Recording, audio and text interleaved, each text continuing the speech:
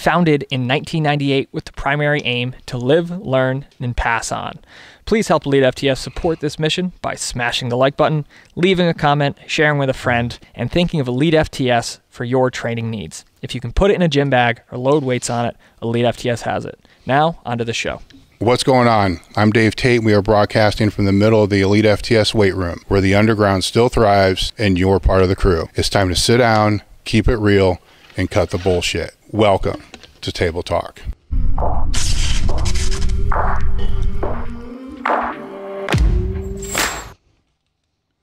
And we're back.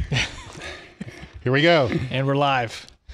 Here we are. This is episode 90 of Dave Tate's Table Talk Live podcast. We are with Stan the Rhino Efferding and Matt Whittemer. Welcome, guys. Thank you for joining us here today. What's going on? How you doing? Doing great. That was a great workout we had this morning. It was fun. I figured you out already. You're the instigator. I poked the bear. That's indeed. Or the rhino. We got on a hack squat machine. I'm like, who's done the most? And he's like, who'd you say did 8 I plates? said, I was like, Ted's done like 8 something plates. Yeah, he's like, Ted's done 8 plates. And so I'm thinking in my head, this is computing. I'm like, got up to 6 and it was heavy as hell. I couldn't do any more. And then after the whole thing was over, you break out, it was to a box with a reverse band. Yeah, I think it was to a box. I think that's what happened. I was feeling so bad about myself. Damn. Thanks, though. I appreciate the invite. It's great to be on the show. Yeah. Great to finally come out here and see after all these years. Mm-hmm. This is about the first time we've been together. Yeah, it is. It's crazy. I was talking to Mark last night and about some other stuff, and I said, something's going to be coming out. He's like, you never met him? No, but we know a lot of the same people.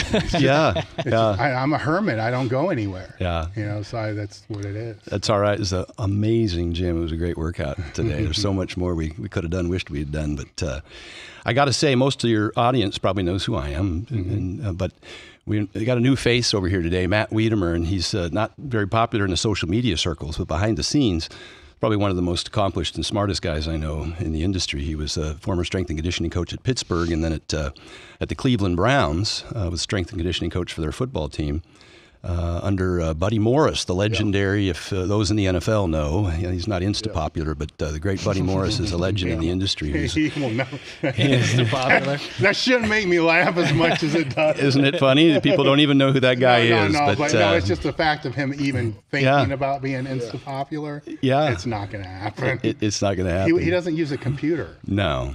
Every once in a while, they'll like one of my pictures. I'm like, how'd you learn that? His accident. His wife did that. He would write his workouts for the athletes on paper. Yeah. So they come in like, here's yours. I mean, it was probably still does. I'm sure. Yeah. So Matt, he cut his teeth there, of course, and he's been a gym owner in Cincinnati for 20 years now. He's owned up to a dozen gyms at one time, and still a gym owner down there. Worked with a lot of Cincinnati Bengals, and kind of does mostly Gen Pop now, dad bods and soccer moms, because we know training athletes is a pain in the ass. But,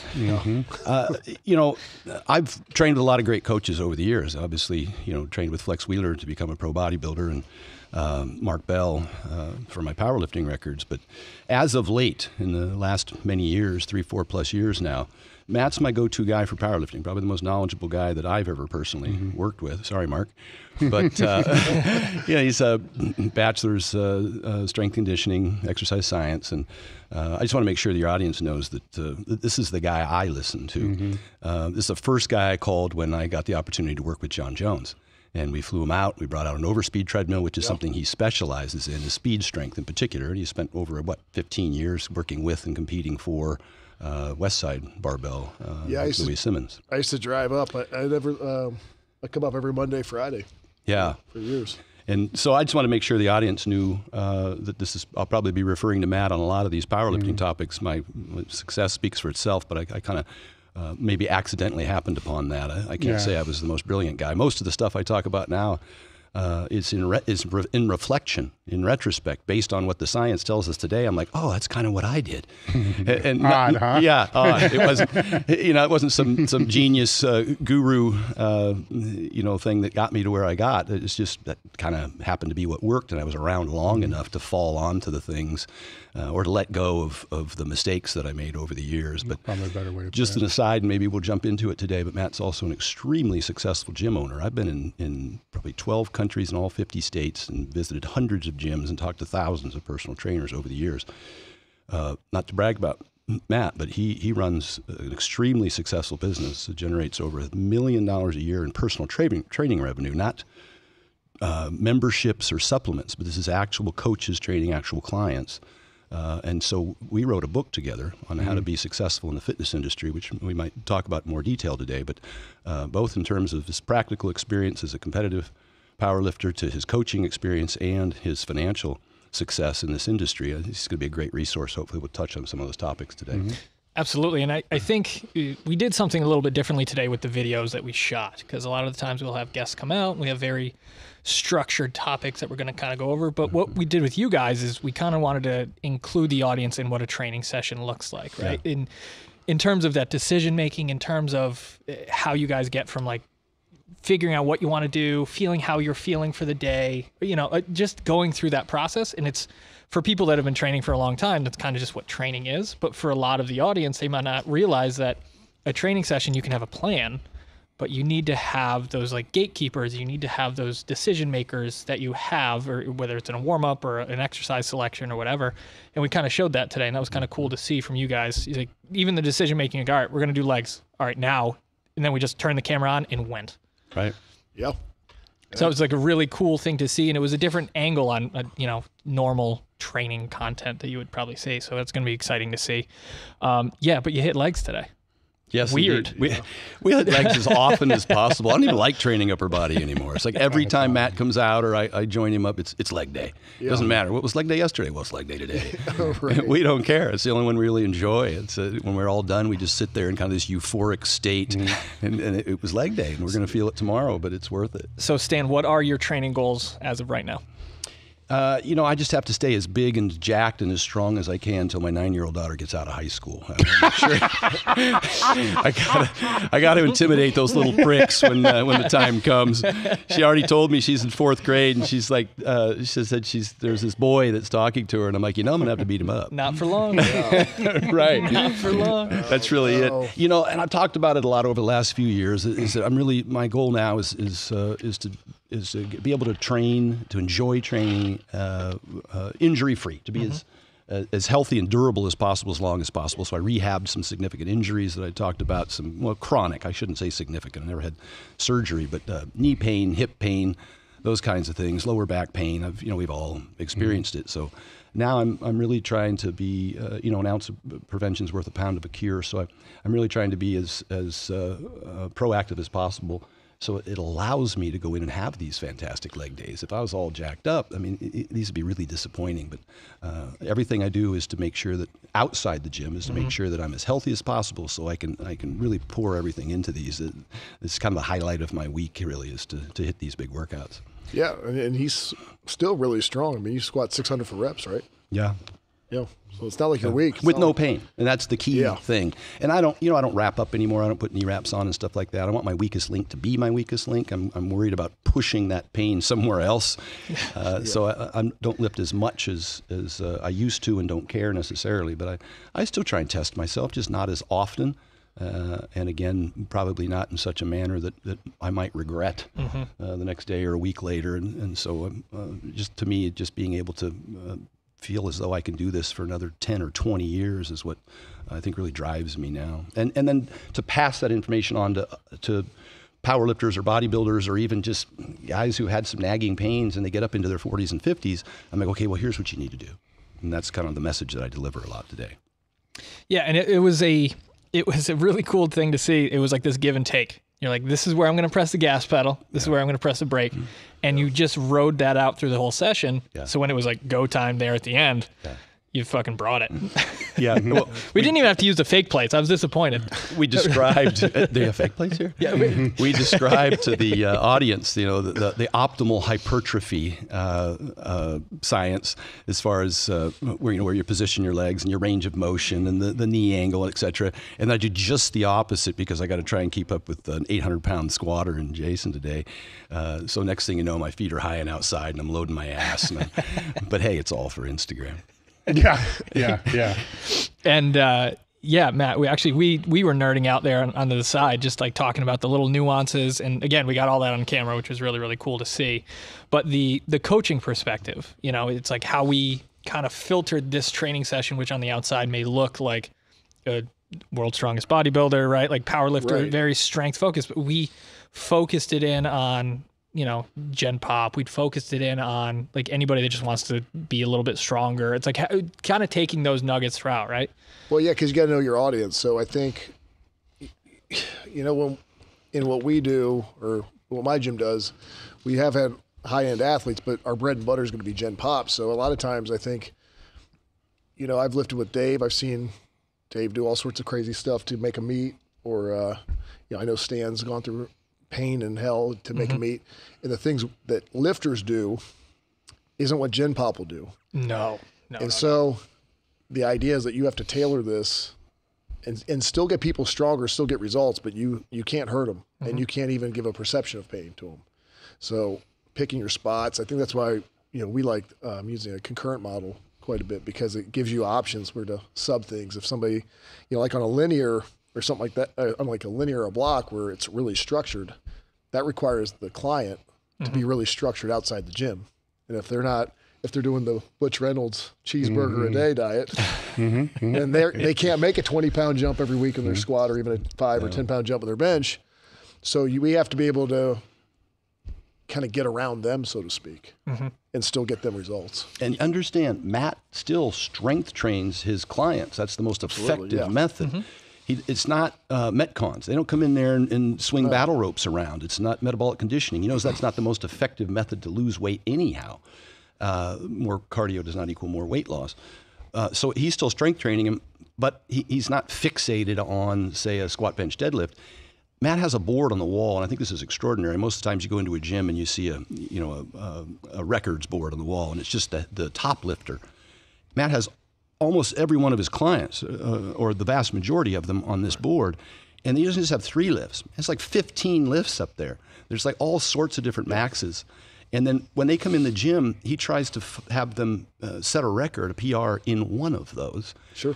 And they go up to the board and change it quite frequently. And that's how, I think that's one way that we as coaches draw people in and get them addicted to this process, is even though we know it's neural adaptation initially. It's just you have some coordination. But if you pull on a deadlift and you can deadlift 100 pounds, neat, 3 days later you deadlift 110. Next week you come back and you do a double there. That's exactly how you tie people in.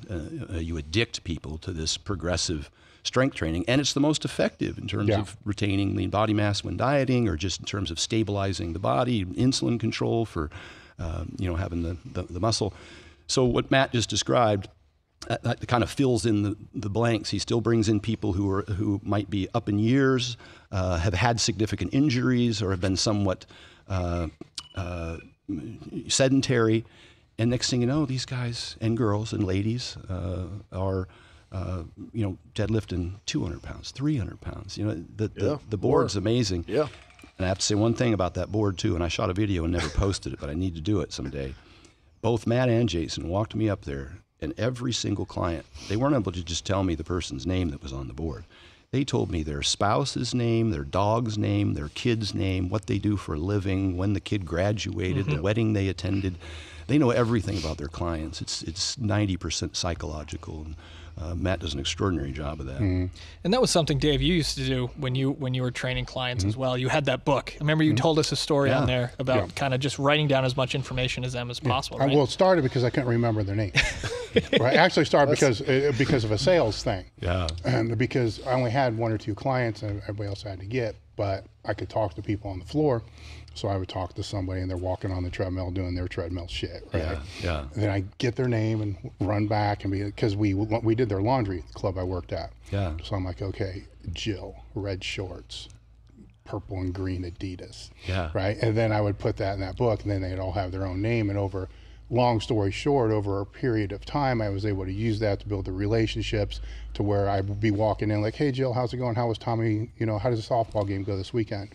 Great. Then say a month later, it's like, hey, Jill, I just had a cancellation. Is there something that you would like me to help you with? It's on me. You know, let's go to the abs, or, you know, whatever it's going to be that they want. That was my way in. So I built the relationship, then I could train them. And then, is this something you'd be interested in moving forward? Well, of course. Yeah. And within 3 months, I had 50 billable hours a week in personal training and a waiting list and a book full of all that stuff. So then that just moved into kind of what you're talking about with the board and the record is I had different indicators for everybody, the Gen Pop. And it wasn't all strength training. This is a long time ago, so I was using anything I could find. So yes, I used the stupid sit and reach box. Sure. It was an indicator. Favorite. It was a metric. It's right there. Sure. So, and it was in the ACSM gold book of fucking things, right? Yeah. So I had that. I had push-ups. I had box squats. I had all the strength training stuff. 1 minute or the mile time walking, whatever it was on the grade. So I had all these things, and then I would break them down into 4 categories. There was lion was the top. Then it was like lion, tiger, panther, cheetah, or something like that. So all I did was to take all the charts that were in the ACSM, ACE, and NSCA book, because it ranked everything from 0 to 100%. I figured, okay, 25 to 100%, that's the lion. Right. And then just built the categories down. And then the very bottom was body fat percentage.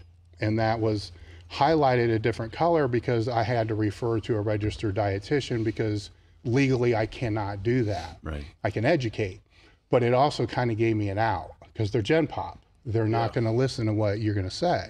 So here's Allison's card. She's a registered dietitian. Get a hold of her. She'll take care of you.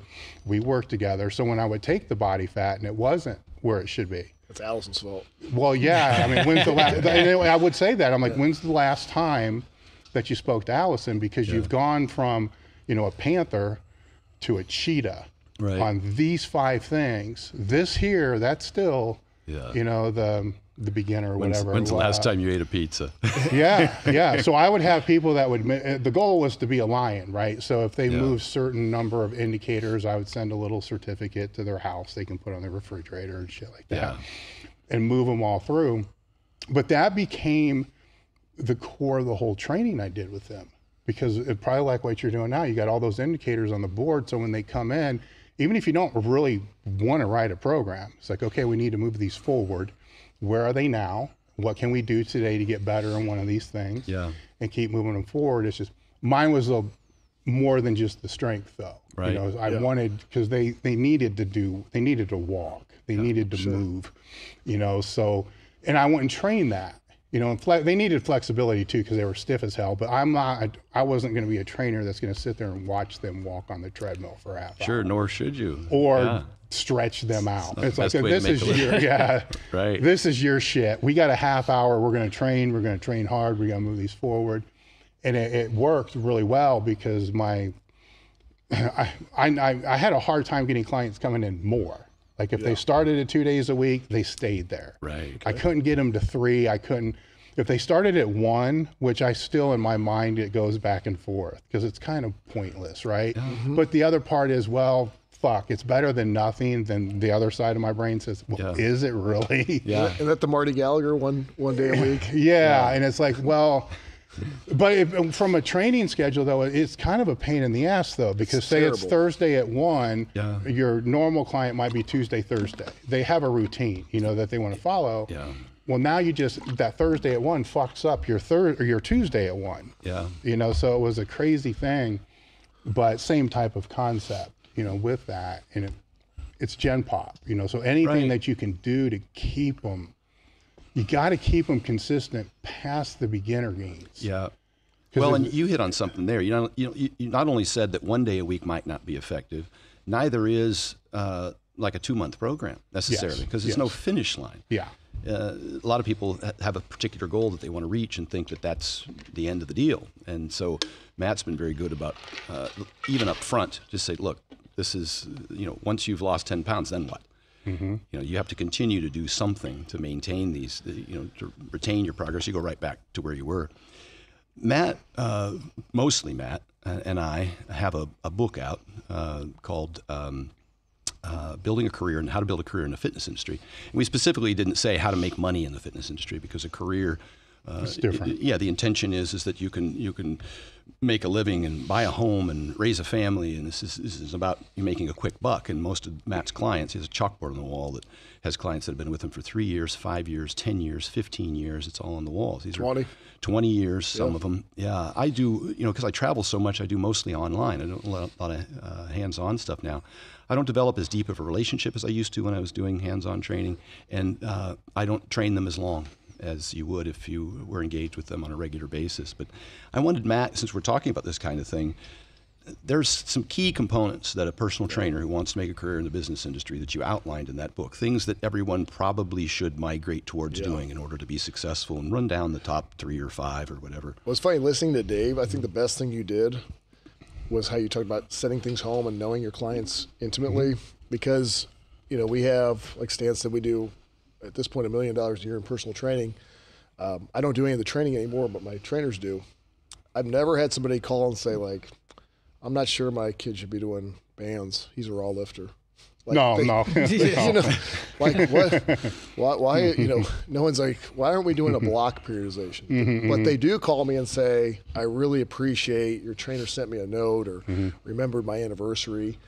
So it's the old line, right? Nobody cares what you know until they know that you care. Text them that evening or the next day and say, how do you feel about the workout? And so like you sending those things home, even the lion, the cheetah, or the lion, the tiger, cheetah, that was probably more important. And it's funny because it happens even at a high level when we get a pro athlete. Like when Stan and I went out to train John, it's like I got the force velocity curves. We're going to show him how overspeed treadmill works. He don't. And Stan said something to him about like hypertrophy, and he's like, "What's hypertrophy?" No, you don't.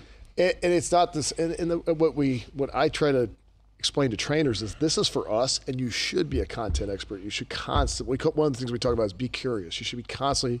We make all our trainers compete in a strength sport. You cannot be a trainer for us if you don't, because that's how you know. Like Jason's over there, he's our head trainer, squats 800 raw and knee reps. And I remember when he squatted 720, he hurt his back. And like he was like, I watched him come into work. I'm like, I don't know how he's gonna like live. He's got 2 little boys. I'm like, I'm worried about him. He came back and squatted 780 the next meet. If somebody comes to Jason and says like, my back's killing me, and I just want to be normal, that's a layup. It's a joke. It's like, oh, I came back and broke my squat record. You have to push the envelope, but you do it for you and for your knowledge. Your client doesn't care. I've never had a client go, Louis thinks you should go. His percentages are higher than Matt Wenning's. They don't know who Louis or Ed Cohen came to our gym. No one knew who he was. Yeah. It's our world, but you have to care about people and make these relationships. And I think that's what gets you better results anyway. No, but what I found, obviously I haven't trained clients in forever. Sure. But what I found was the media is where they were getting their source of health information. Yeah. Right. That's tough. So that's what was weird for me, because now I had to start paying attention to what was being discussed on the news or the Morning America shows or whatever that other crap was, because I know I was going to get asked about it. Sure. Because they're going to see Good Morning America or whatever it was, and they're going to come in and say, you know what do you think about this diet? And I never wanted to be that person that was like, I need to look that up. Right. So, and if you're a professional and you've been around, you can see whatever that diet is, and within 5 minutes you're like, oh, okay, this is just this low carb. You can decide, like programs, right? You can look, if you're an expert in this field, you can look at anybody's 12-week program and look at it and say, okay, this is block, this is linear, this is conjugate, this is bodybuilding, or this is just bullshit. It's pretty easy, right? So I don't know how that is today. I'm probably even worse today. Yeah, sure. I got to tell you, when I was studying exercise science at the University of Oregon, I was 20 years old. I took a job at a box gym and trying to do personal training, and then even subsequent to college. But I had to have a full-time job because you couldn't support yourself on personal training revenue. That is not the case today. And I've traveled all over the world, and I've met thousands of trainers. Good Life brought me up to Canada to train their trainers. I went from gym to gym to gym and to present to a lot of trainers. And I talked about some of these foundational principles, because it's not just about, like Matt said, you need to be a master of your craft. You need to have your knowledge. But at the same time, if you can't stay in business, if you can't support yourself, then you're not going to be of much value to your client. And so, Matt kind of composed some principles in this book that I still want him to kind of go down some of the big rocks. He uses this as an employee manual for his employees, and if they have a question about their marketing or their retention of a client, he just refer them to it, and it's something that he's developed and been working for years, and is extremely successful. And most of his trainers do over $100,000 a year. And gross, Some of them much more than that. Yeah. And this isn't like your $200 an hour, I live in downtown New York client. This is in Cincinnati, Ohio. This is my client pays $25 to $35 a session, really. So this is more normal. This is more replicable to your typical box gym trainer who's struggling to stay in that business and has to work a side job. So run down some of the top things. Well, I think some of the big things are, one, I always think about be authentic. And I went to one of your seminars, Dave, and I kind of chimed on it because one thing I think that's made you really successful, one, like you have simple values, 3 words sum it up, right? Mm-hmm. Be who you are. The CrossFit's kind of like, I can't tell you how many things have come and gone in 20 years of owning gyms. And people are like, you can open spinning or you're going to have this. I'm like, no, we do barbell. Yeah, we're training. and we don't do anything we don't do. Mm-hmm. And it doesn't mean, so I always say, like, if you're into yoga, then do it. Open a yoga studio. Mm-hmm. And but that's really what you should really be about it. Because if you're not, like we make people train or compete because essentially what we're doing is fixing people with the barbell. If you think about like what all of us do, if somebody came in here and said to Sam, I want to get faster, we'd say, go squat. Mm-hmm. If a girl came in and said, I want to look better, we'd probably say, go squat. And if you said, boy, my knees hurt, we'd probably say, go squat. So at the end of the day, you better know how to squat or teach a squat. So being authentic is number one. I think number two, you can't train one-on-one anymore. Mm-mm. It's just it's a time killer. I think you need to learn how to train in small groups. Yeah, what's an hour of your time worth, and what can the client afford to pay consistently? You can't charge $100 an hour to the mass population, and they won't stay with you for an extended period of time. So you're going to have to get more income out of your hour, but you're going to have to share. You're going to have more than one client. Yeah. And I think you got to learn how to sell that. So for us, we'd say, hey, look, it's actually more camaraderie. It's more fun to train with a group. And, I like you, I started one-on-one. It's hard after a couple of weeks. It's like, you got somebody 3 hours a week. But it's a skill to do more than one. If you're doing 2 or if you're doing 6 or 8, like Jason could do in an hour, and still make sure that every single person is getting personal attention. Yeah. Nobody's sitting there looking at their watch. That's a killer right there. It's a skill set. And we've done something that I don't think anybody else in the industry is offering, because Matt runs an actual gym and trains actual clients. Matt has said, if you buy the book and then you want to come out and learn and shadow his trainers, you're welcome to come out. Just hit him up, DM him. We got contact information in the book.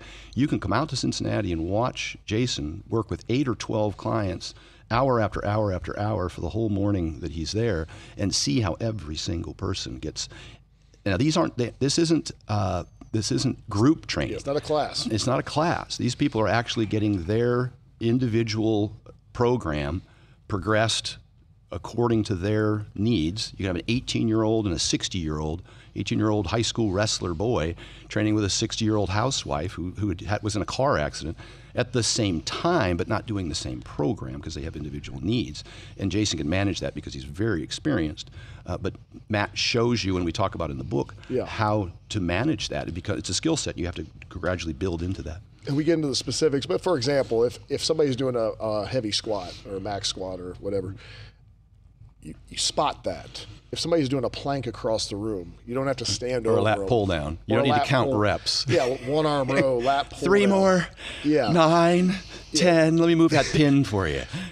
And the reality is, people think, if you think about, we worked out for an hour today. It's not a cardio class. You did a set, I did a set, Jason did a set, change the plate, do it again. So it's not as if, there's a lot of filler in there. So maybe I'm spotting Dave on squats, I might have Sam doing 1-arm rows. Now Sam goes over to bench, I might say, Dave, this probably would do a powerlifter, but you might, if it was GP, general pop, I'd say, Dave, why don't you lunge down and back or do 20 side bends on each side while I spot Sam. Yeah, so you can, but what I always found too was easier. I said it was like hosting a party, which I'm sure you kind of do this every day when people are always coming to visit Elite FTS. If you didn't introduce us to Sam and everybody else, now the pressure's on you. To entertain everybody. Yeah, so kind of getting everybody, building a community is really a big part of it, where, you're actually getting them. it's a big benefit in a lot of ways. One, they're not just leaving you. If they were to decide to leave, now they're leaving all the people they go to work out with. Family. You know, I always, Panora came down one time, and Phil Harrington, they both went to work there, and then they go, this is like a cleaned up West Side. And I said, kind of, you know, if you come in, we do a lot of the same stuff. So but it's more polished, obviously. Black windows and yeah. How about billing? You mentioned you got to train more than one person an hour. How do you set up billing so that you have fewer drop-offs? You got to go auto pay. Yeah. It's funny. We should bring Jason over. We can tell a story.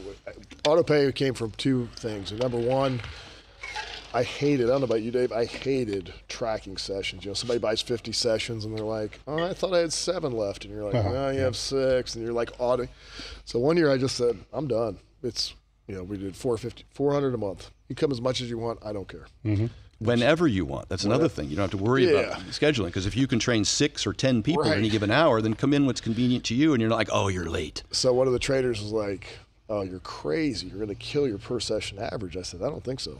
I said, one, I don't care. 2, I don't think so. And then, snow hits, sick days. Yeah, wintertime, Thanksgiving, holidays, Christmas, people stop showing up. Yeah. Vacations. I mean, even now with Corona, I don't know if you guys have heard of Corona, but the beer, right? The beer? Yeah. You got to beep that out so we don't get fact checked too. Yeah, but now if somebody's like, oh, we got to quarantine, I'm like, all right, come back when you're ready, but we don't lose any revenue. Right. With nights. And they win because if they show up more, sometimes somebody does beat you, and it's like, so what? They're in great shape. They're a great customer, and they're a walking billboard. Great, beat me. Yeah, referrals. That's huge. Yeah. And then I think the other thing is,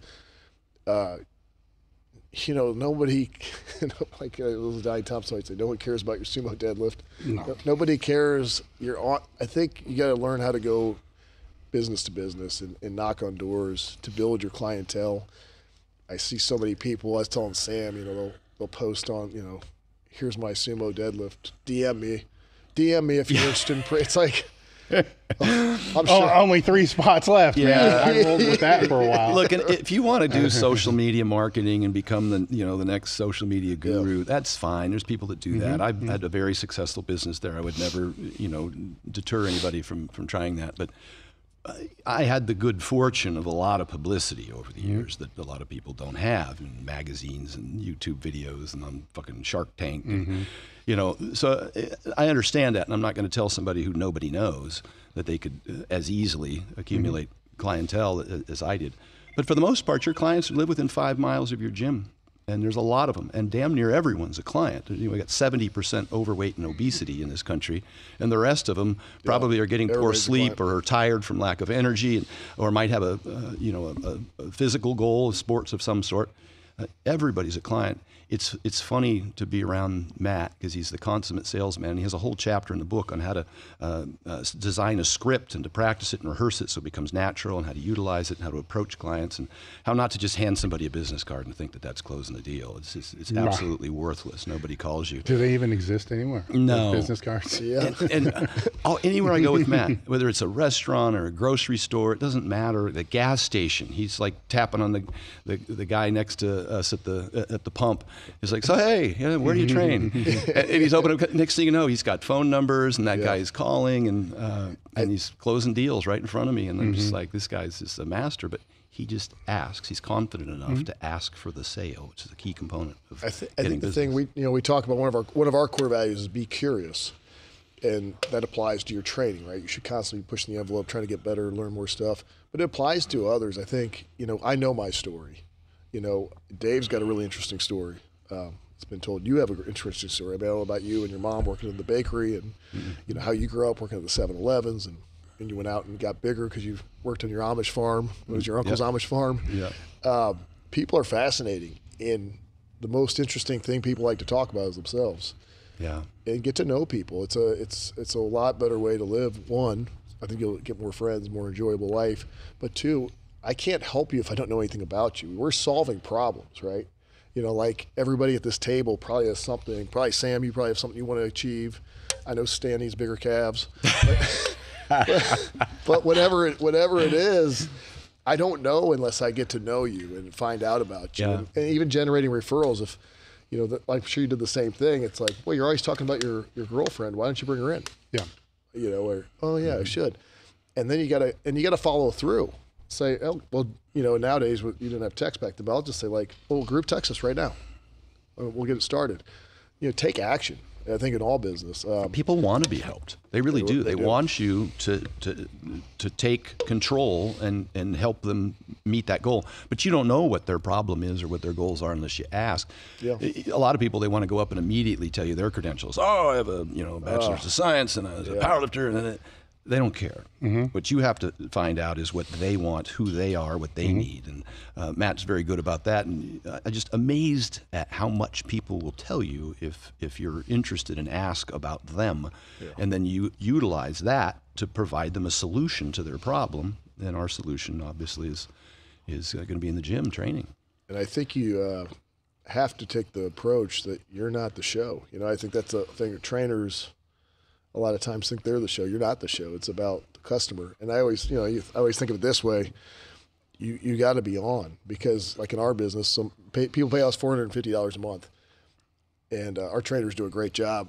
Any of the trainers we've had to let go of, in part of that process of letting them go, I'll say, hey, you really weren't on today. And they're like, well, my girlfriend was bothering me or this. And I'm like, well, what if the client said, this month I'll pay you $360?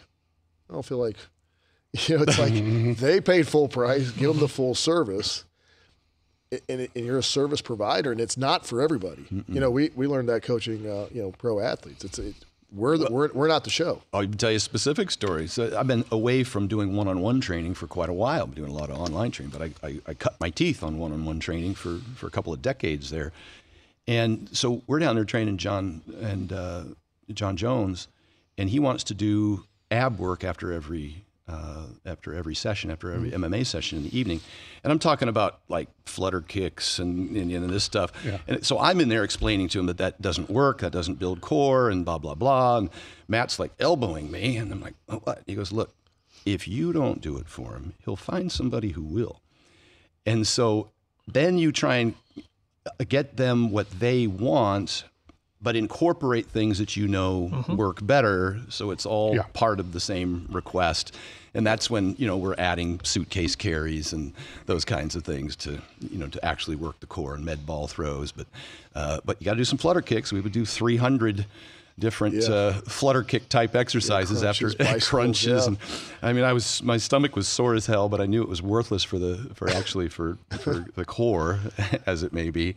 But that's what you do, and sometimes it takes time. When you provide the education over time, rather than just trying to come in there and tell them what they need. You got to build that trust. Right? 100%. So if say he thinks that works, right? Yeah. So now you're saying it doesn't. You're already breaking that bond of trust, where when I will consult with coaches in regards to the development of their plan.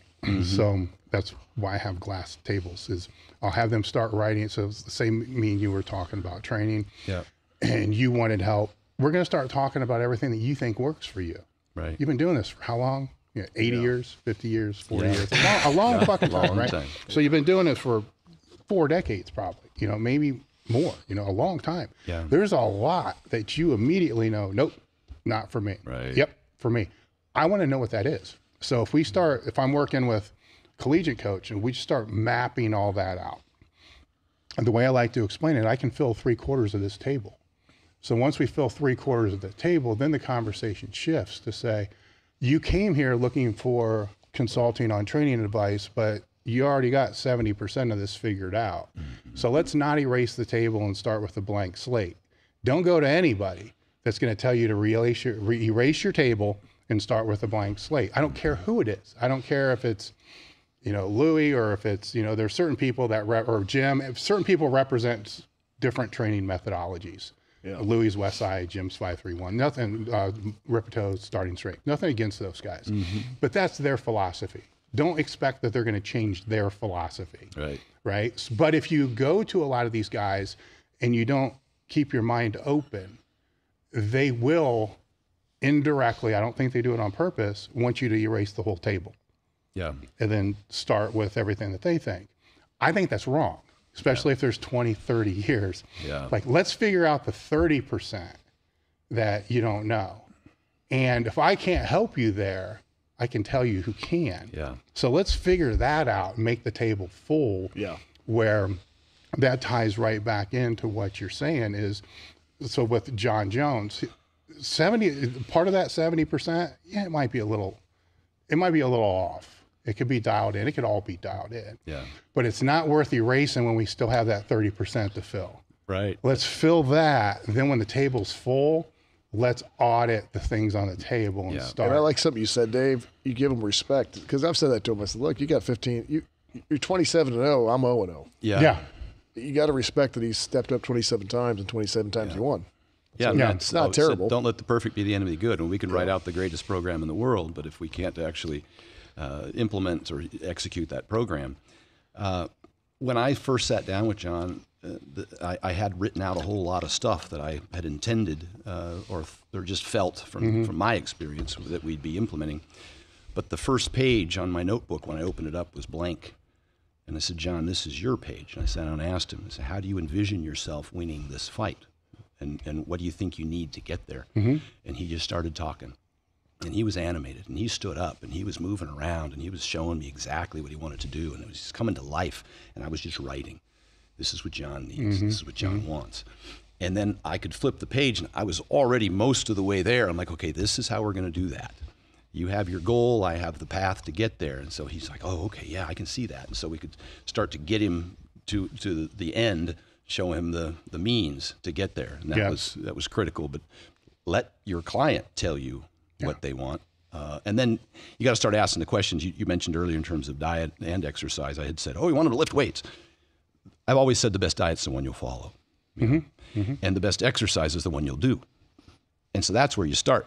Yeah. You know, what will this person do consistently? And then can you start to incorporate things or even give them things that they weren't even aware of that they might enjoy, both in terms of foods, methods of dieting, whether it be, intermittent fasting or keto. Maybe they'd enjoy that. Maybe they'd feel better there. You don't know. I'm not, I don't care. And same with the exercises, because we have such a large palette of exercises. Start introducing them to other options. Like, oh, that feels good. I still do that. We did that today. We tried about 4 different machines. Oh, I like this one. And that's how our day started today. We just walked around. We knew kind of what we were going to do, but we wanted to pick the exact exercise that felt great. We tried a few different hack squats and leg presses first. So, this one feels good. Try this one. And we kind of honed in on that one, and then everything went to hell from there. And that process is so important for people to realize. That happens, between you guys. That was just kind of how you communicate. But that takes years and years of experience to realize, like, okay, this is the goal, and these are the tools that we have at our disposal. What is the best way to facilitate that goal for that day at that time for that person? Yeah.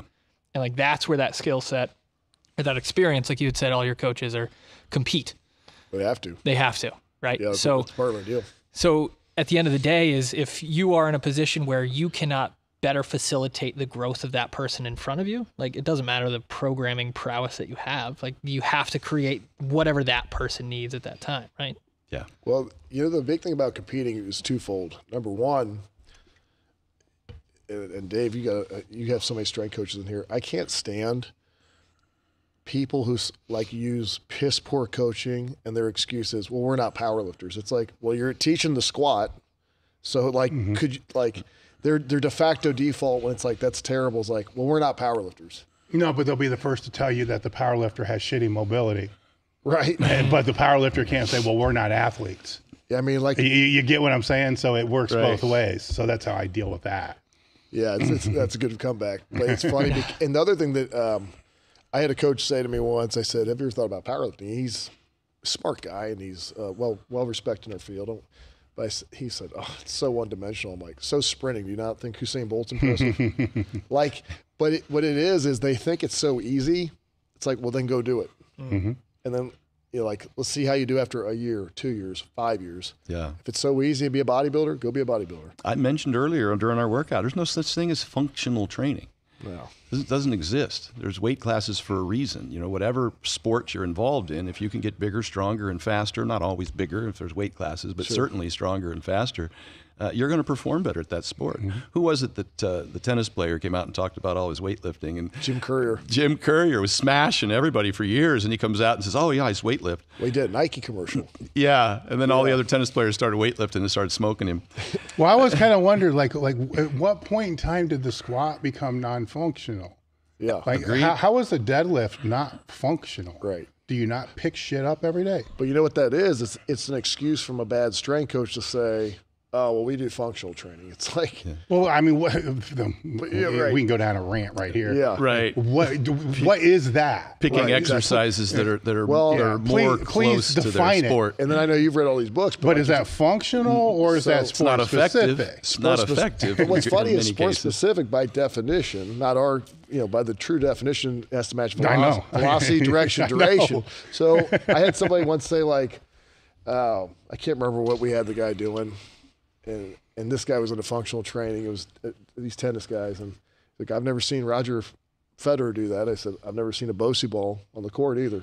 So yeah. I just like to play the game I just like to play the game. It's not really a game, I suppose, because there are a lot of people that I've met over the years that are what you would consider big into that, right nor wrong. Yeah. I just want to know how they define it.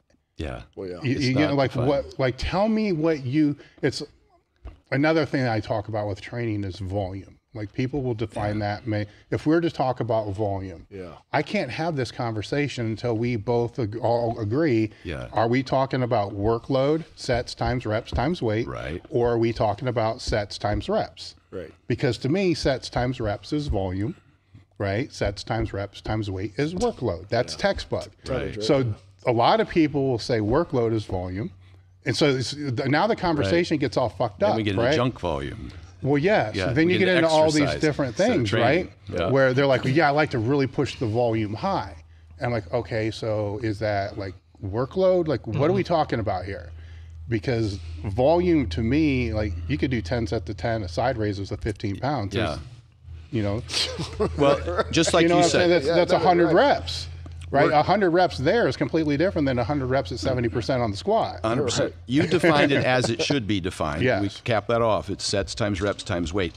And I want Matt to repeat for the audience, for those people who are unfamiliar, again, what is functional training? Matt, you said it was 3 things. It has to be 3 things. Well, sport specific is duration. Or sport specific. Sport specific training. Yeah. Duration, velocity, and direction. Duration, velocity, and direction. So you have to make sure that you're meeting that criterion for the specific sport. And it's funny because even years ago, right, we had talked about how I trained baseball players even when I was playing. Yeah. At the time, one of the things that coaches would have you do is they would have you swing a weighted bat. Yeah. And how fucking stupid is that? Yeah. Right? Now we know. It's like, all right, you play tennis, weighted tennis racket. Right. Yeah. Right? And it's just the idea of if you're training in the gym, if you follow those parameters, it should help you benefit on the court or on the field or whatever. A 10-pound med ball for free throws. Well, that's why we started. That's why we started using overspeed training, because like Louis always talk about. That's what I came up with when I was 19. So the Olympic guys, like the Olympic lifts, that's going like a meter, 0.8 to a meter a second. Speed squats are 0.8 to a meter a second. And I'm like, well, these guys are running 10 to 12 meters a second. That's not speed to them. So we started pushing overspeed treadmills as a method to really work.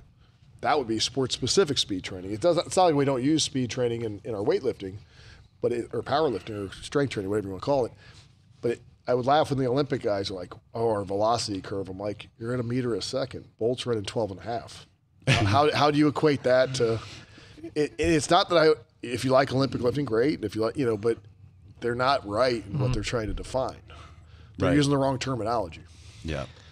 Yeah, and it is. I mean, me and Dave have sat down and talked about that quite a bit. Is if you're going into the situation without the terms in agreement, then you're just talking in circles, and that's pretty much what happens on the internet most of the time.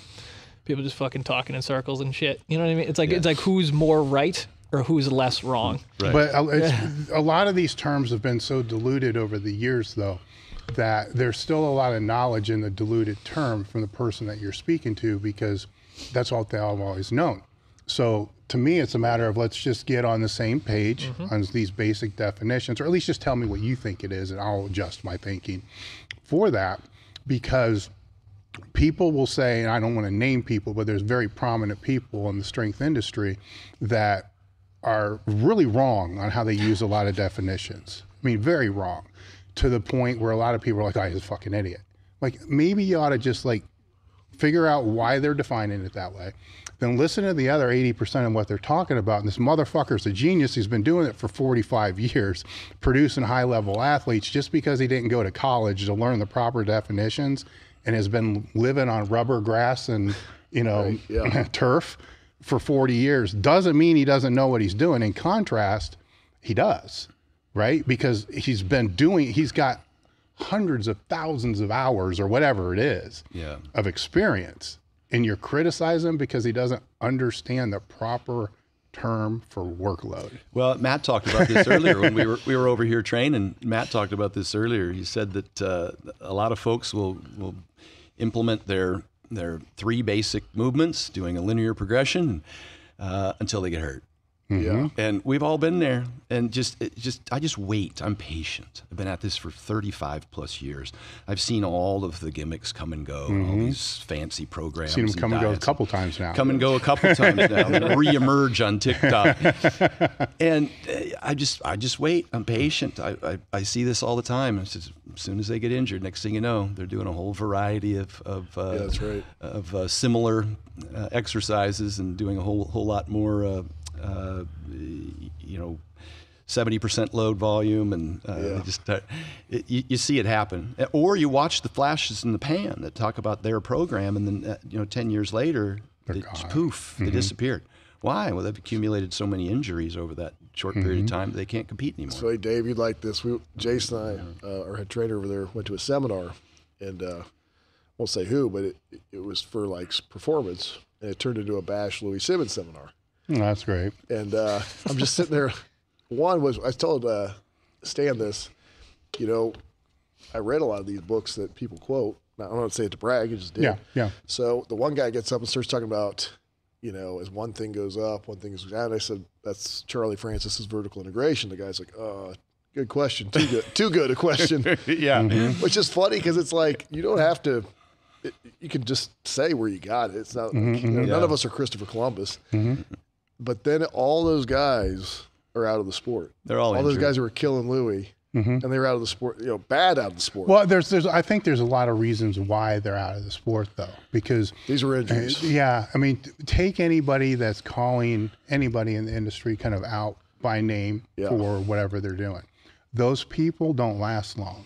Never. Right. So anybody that's anybody that's trying to make their building bigger by taking others down never lasts, right? They can still make their point in that presentation without bashing somebody else. Yeah. Just make your point. Right. Just say what you want to coach, say what you want to say, get rid of the filler that you're just trying to use to garner attention, because what typically happens is not everybody in that audience is going to be like, yeah, fuck Louis, or yeah, fuck Ripito, or right. Half of them are like, that's fucked up. Yeah. Like, what's the point of this? Right. Yeah. So you just alienated half of your audience. Right. Just for something that's unnecessary. Yeah, I said at lunch, I said that oftentimes I have to qualify agreeing with something that somebody said with, I don't agree with everything. That kind of should be a given, though, right? Agreed. And I don't expect everybody to agree with everything I say. What works for me might not work for you. And what works for most people probably doesn't work for everyone. And so it's like you said earlier, you said about asking someone what works for them. Oddly enough, in my questionnaire that I give to my clients, I ask them, what do you think works for you? And if I can't come up with a really good reason why it actually hurts their performance, I leave it alone. Even though I know the science will say that it's just placebo, I don't fuck with it. The guy thinks it works for him. Placebo's powerful. It's real. It works. And so I just leave it alone. I don't have to go in there and be like, oh, well, this study says this. The other question to ask is what didn't work. Yeah. Because as soon as you throw that out there, their brain is just going to recall, didn't work. I put that in there as well, and I don't recommend it unless it's compelling that I find a way that maybe they were doing it wrong and it would. And most likely they were not doing it right. Yeah. So there was some disconnect. Placebo is important. Yeah. So I think now would be a good time to kind of shift gears a little bit. We have mentioned consistency. We've mentioned longevity. I know we've gotten a lot of questions from our audience specifically. Stan, you've obviously done quite a bit of work in terms of diet, nutrition, and kind of those big rocks in terms of increasing performance and health markers and whatnot. I think what I kind of want to go into right now is our audience roughly has been training for about 2 to 5 years. They want to get a little bit stronger. They want to look better naked, right? What are some of the bigger rocks in terms of either nutritional marker, like blood markers, any of that, that you feel as if are probably some of the more important things to focus in on first and foremost as that foundation? I'm a broken record, and it's one of the things that it frustrates me so much that I can't, I can't wave my pom-poms about something obscure. It's the same thing. I keep repeating myself. I see comments. Stan says the same thing every time. Well, that's because that's what fucking works. And so, and I also said in another video, look, there's nothing extraordinary about anything I say, but are you doing it? Show me. Everybody wants to show me every set and rep and everything they've ever done. Show me your hours of sleep. Show me how many calories or protein you've consumed. I'm more interested in those kinds of those consistent things. Recovery modalities. Exactly. I think most of my success, I think the majority of us train pretty hard. I really do think that. Unless you're, some Mankini competitor or something like that, it could be different. Or the old pre-contest, raise your reps, lighten your weight sort of folks, they don't count. But that's some old school shit. It's right an there. old school shit. At least I think we've learned better that, you really do have to have some degree of intensity. And I think we enjoy it more. For those people who stay in the sport, I think we enjoy, that intensity, really dumping ourselves in the gym. Most people train hard. I think what they lack possibly is outside the gym, the recovery, because it's not exciting, but it really obviously recover from and prepare for the next bout, and that bout should be superior to the prior bout. Otherwise, it's exercise, not training. There has to be some progression. Sets times rep times weight is really what it comes down to over time. And so I focus right back on the big rock is going to be sleep. And optimizing sleep, not just the quantity, but the quality. And I have a whole, that's why my book is not, it's the vertical diet, but it's not just nutrition. I talk, each chapter is everything that I want my clients to do. And I start there, and I've had big athletes, Hafthor Bjornsson, Brian Shaw, over 400 pounds, snore like freight trains, not wearing CPAPs. Lane Johnson of Philadelphia Eagles, over 300 pounds, not wearing a CPAP. These guys have apnea. And it has a major effect on their recovery. Obviously, their blood sugars has a huge effect on their blood pressure. So those arrhythmia. I mean, there's so many other things. 100%. Yeah, their blood thickness. Kind of a quick aside here. We've had some athletes, some high-profile athletes over the last few years, and you and I have seen them for decades now. It's just not been as popular, but now it's as we see the more popular athletes in social media. We've seen some pass away, and it's led us to believe that there's something awry going on amongst our industry of bodybuilders and powerlifters and strongmen. There was a really good research report done on this. Greg Nuckols talked about it in a recent podcast where somebody had done had taken a look and compared bodybuilders and powerlifters to the general population. It appears as though there isn't a significant what you call a statistical increase in bodybuilders dying as opposed to the general population. I don't think that's good news because cardiovascular disease obviously is our number one killer, and the vast majority of our population is overweight and obese and has type 2 diabetes. And we're supposed to be a health-oriented bodybuilding to some degree. And I understand that. I did a video on YouTube called "If You Want to Be Healthy, Don't Compete." I get it. Well, yeah, we're excluding that. Yeah, it's a different group of folks. Yeah. The primary drivers of that, though, once I dispel the myth that people are dropping like flies because they bodybuild, because the vast majority of people are doing just fine, is high blood pressure and blood thickness, and those are probably the two leading kill you now. Problems. And the majority of these people, as we think through the names, and we all know them, and I won't highlight them here today, they were off season.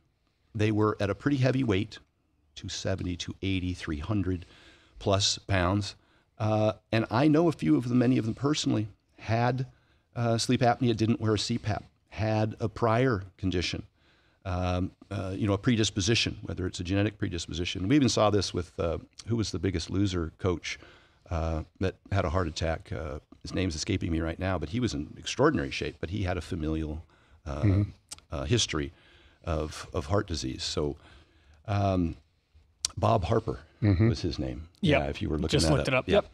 Yep. Anyhow, going through a whole lot of stuff here just to give some people some general background. So one of the things I've recommended, in addition obviously to sleep and sleep apnea and getting a CPAP, even if you can't go get a sleep study and you can't afford that process, I've been telling people to go on Craigslist and buy a dream station off Craigslist, or find one of those sites that'll sell you one, and I have links in my book, without the need of a prescription, because it's that important.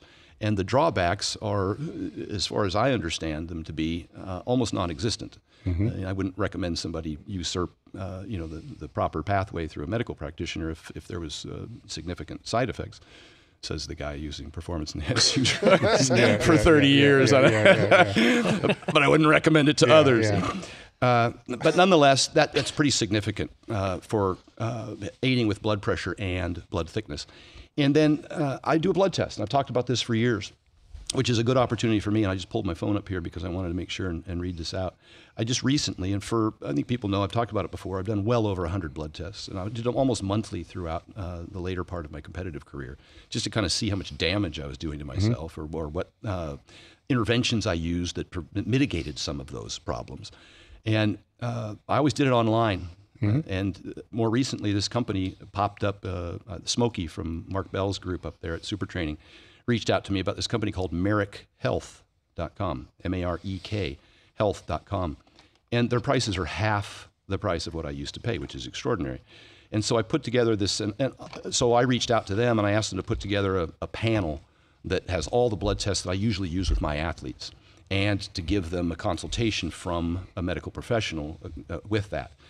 That could be almost a $400 expense. It's probably a barrier to entry for a lot of people. It's still cheaper because I've always used direct labs. Yeah. So I'm paying. I don't want to tell you what I pay for my blood work. I did too. I paid $700-800 sometimes. Yeah. I found a budget panel that was still almost $300 that I used to pay. Just didn't have everything, and so I put together that panel. But that's still expensive for some people. When we were bodybuilders and powerlifters, after all. What do you? Well, my cost is before I see Serrano, so I'm still got to see my doctor. Right, exactly. So I got to still pay for that. Yeah, it's a good time to toss a joke in here. So what do you call a bodybuilder without a girlfriend? Homeless. There you go. So I know my clients, right? I'm one of them. I'm a meat neck at heart. I've lived this all my life. So anyhow, real quick. So I put together this budget panel. I went onto their website and I just compared what I paid to what they're charging. And this isn't a sales pitch here. Yeah. It's less than half. Here's a budget panel that I put together that's $102. What are the markers? If you can't spend that, C-reactive protein, your metabolic panel, your comprehensive metabolic panel, which has a host of studies in there, testosterone free and total, prostate-specific antigen, a urinalysis, a CBC with differential and platelets, HA1C, iron, a full iron panel, a lipid panel with LDL-HDL ratios, thyroid stimulating hormone, insulin, ferritin, estrogen. All of that is included. It's a reasonably comprehensive profile. I did not put vitamin D on there. I put it down here under also recommended. Okay. That was just kind of because I kind of recommend 4,000 IUs of vitamin D to everybody anyhow, and it satisfies it, I think. But I have some others I mentioned down here if you have particular concerns with the initial test, like if your LDLs are through the roof, then maybe throw in an ApoB test. If you've got gout or high blood pressure, throw in a uric acid test. If you've got erectile dysfunction, throw in a prolactin test, particularly if you're on performance-enhancing drugs, and then a more comprehensive thyroid panel if you see something there. But $102.33 at Merrick Health for a reasonably comprehensive profile that I'd like to see if somebody contacted me. Did that have AST and ALT? It is. That's part of it. So that's in there. Yeah. So that's for $100. That's covering almost everything. It's covering a lot. Yeah, that's for sure. So I just wanted to throw that out there that folks can do that with Merrick Health. So that kind of breaks down. What I'm saying is there's no excuse. No, there's not. I've been saying that forever. Check your blood pressure. In my book, I have a high blood pressure quick fix kit, which is extraordinarily effective. It goes down all of the most important things that can reduce your blood pressure significantly. Obviously, weight loss, but a lot of powerlifters aren't interested in losing weight. I've had a lot of powerlifters who I did not ask them to lose weight because they had a pending competition, but they had elevated blood pressure. I was still able to bring that down. Lane Johnson weighed 312 when I got with him, and his systolic blood pressure was in the 150s. I got him up to 333. His blood pressure was in the 120s. Sleep apnea is a big one. Hypothyroidism was a big one. Getting sufficient micronutrients such as potassium and magnesium and calcium were pretty big for that. And then the 10-minute walks after meals brings down postprandial glycemia, which is a big contributor to blood pressure anyhow, is just hyperinsulinemia. So those were the big ones, the big rocks that allowed him to gain weight and improve his cardiometabolic markers.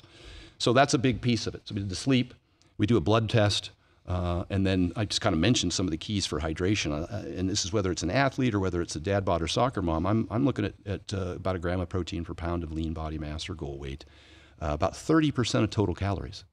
Recent study just came out that compared the Mediterranean diet to a high protein diet, which I don't classify 30% of your daily calories as high protein, and showed that the high protein diet actually performed better in terms of blood sugar control, what they deem to be, and which is kind of the primary or the largest, has the largest hazard ratio in terms of contributing to cardiovascular disease and just all-cause mortality in general.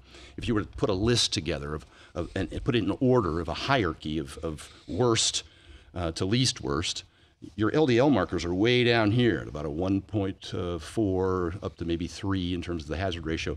Your type 2 diabetes, you're looking at 10 to 15 in terms of hazard ratios, in terms of the likelihood, the percentage of people who will have some sort of cardiovascular disease or metabolic issue. And then you're talking obesity, high blood pressure, as you go down the list. But that's the big one, is blood sugars. So 30% protein in your diet has an extraordinary effect on mitigating type 2 diabetes. And then I talk about post-meal, doing the 10-minute walks, twice as effective as metformin for controlling postprandial glycemia, again, a type 2 diabetes reversal or prevention marker. And metformin is the #1 prescribed medication in the world for type 2 diabetes, which we just saw a recent study come out that showed that long-term mortality benefits were no different using metformin. That was the presumption because it has some benefit in terms of... Their studies are all over the place, so there's studies coming out there's a lot. It increases longevity, so it's just... It's a weird one. It's a weird one. But it's still, if you don't need it, that's the goal. Yeah, if you're using it for longevity, there is, as a bodybuilder, there's plenty of evidence to suggest that it impairs hypertrophy outcomes. Yes. Sometimes people think, I just had somebody recently ask me about anti-inflammatories. I think they were talking about curcumin or turmeric. The studies on that aren't conclusive, and there's not a lot of evidence that it's even necessary if you don't have inflammation. Again, that's why we do the blood test. If you don't have elevated homocysteine or C-reactive protein, why are you taking anti-inflammatories? And can they actually impair the acute inflammatory response that's necessary for hormesis for you to actually recover from the workouts? It's another reason for the blood work. Another reason for the blood work. Is there's some things you don't need. Stan, what should I take? What are you deficient in? What's your current health status? So talk about sleep. Again, the primary is protein intake. The diet in general, I try and get a diverse range of proteins that are highly bioavailable and micronutrient dense, okay? And by that I mean something that historically would be eliminated by the guru diet or your typical nutritionist diet for the bodybuilding figure, physique, bikini wellness, mankini. Those diets are so unbelievably restrictive, and I've been dealing with this since the late 80s and trying to talk out about it. Because I saw how much damage they did, both to me personally, trying to over-restrictively diet, or even on the other end of the spectrum to dirty bulk, a gallon of milk a day, and the cheese pizzas and the ice cream. I experienced metabolic syndrome, and on the other end, I experienced a significant amount of muscle loss preparing for powerlifting. I've gained and lost over the course of my competitive career well over 1,000 pounds, albeit intentionally to meet my goals at the time. But I experienced all these problems, and just from happenstance or from trial and error, I've come across what, we said today that we're not gurus, we didn't invent this, what Vince Gironda was talking about in the 60s, steak and eggs. There's a reason for that. And he was also talking about getting iodine. I think he was using sea kelp. Sea kelp, yeah.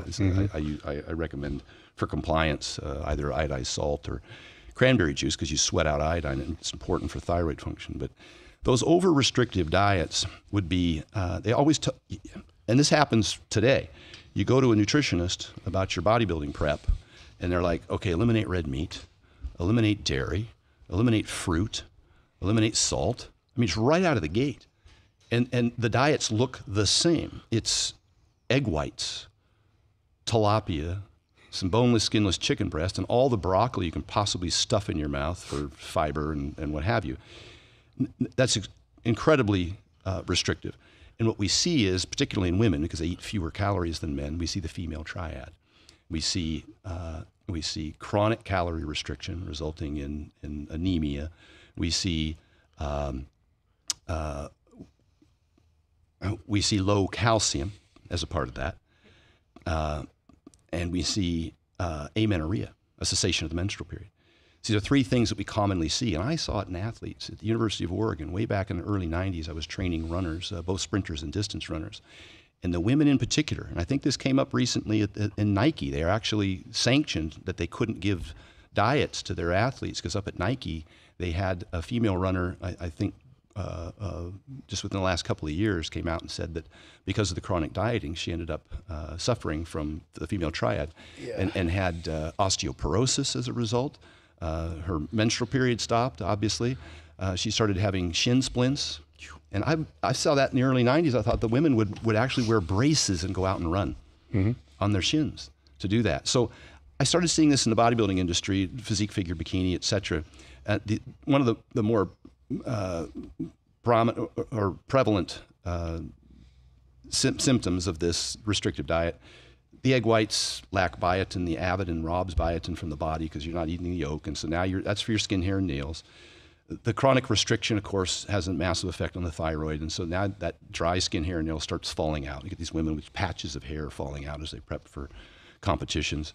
The anemia, avoid red meat. Well, where do you think the iron is? And you got a woman who's menstruating, eating egg whites and tilapia and whey shakes, which, as an aside, has anybody ever been backstage at a bodybuilding bikini show? The stink back there is horrendous. Can you imagine egg whites, protein powders, and broccoli? Can you imagine what that smells like back there? It's unnecessary. It's over-restrictive. It's caused a host of acute and chronic conditions that even after the show, they end up at the hospital or the doctor's office getting shots for iron and B12 and antidepressants for that matter, suffering from massive edema to the point where it's quite dangerous. The swelling of the ankles and the water retention, an extraordinary amount of immediate fat regain. It happens much faster than the muscle rebounds. So they end up actually with a worse metabolism than prior to starting diet, heavier with a slower basal metabolic rate. So I've seen this happen chronically since as far back as the late 80s and early 90s. And so the vertical diet was intended to say, look, this is a better pathway. Include red meat, include whole eggs for these micronutrients. That's your body needs. You'll perform better. You'll stay stronger longer. You'll feel better and not accumulate these chronic conditions, hopefully at all, and not have the rebound from competition. And I prepared Nadia Wyatt for the Miss Olympia 2 years in a row. She took third place. She was completely shredded. She ate steak and fruit and potatoes every single day, sent me a picture of every meal, was still squatting 2 1/4 for reps right up till a week before the show, which she loves to do. She loves to lift heavy weights.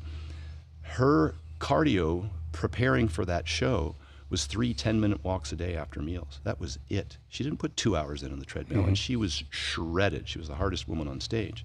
You acquire that mostly through diet, but you retain your lean body mass through resistance training, as we talked about earlier, not lightening the weights and increasing the reps, but maintaining a really intense, heavy, and that doesn't mean you can't do 10, 12 repetitions, but it's still heavy. As your strength declines in the gym, you have to assume that your muscle mass is also declining. And so that should be one of your primary goals, particularly for that industry.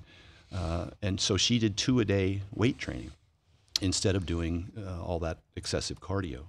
So I touched on a lot of stuff that's probably the top 5 or 6 things that I recommend in the diet when I get a client. What I would throw back out there, just out of curiosity's sake, is assuming that they're not supplementing anything, and I'm sure that they are, just regular supplements. Yeah. And with that restrictive diet, when you also see a deficiency in electrolytes because they're pulling the salt. Yeah, that's why I keep the salt potassium, and the potassium in there. Yeah, as well as ADE and K. Yeah, 100%. The fat's being pulled. Yeah, you shouldn't get your fats. That's why I like a top sirloin steak. It's still got. No, I'm talking the tilapia, the rice, right, the old school and the egg stuff. yolk. Yes. Here's what the gurus will tell you is that eat egg whites, but throw a dollop of peanut butter in there for your fat. Exactly.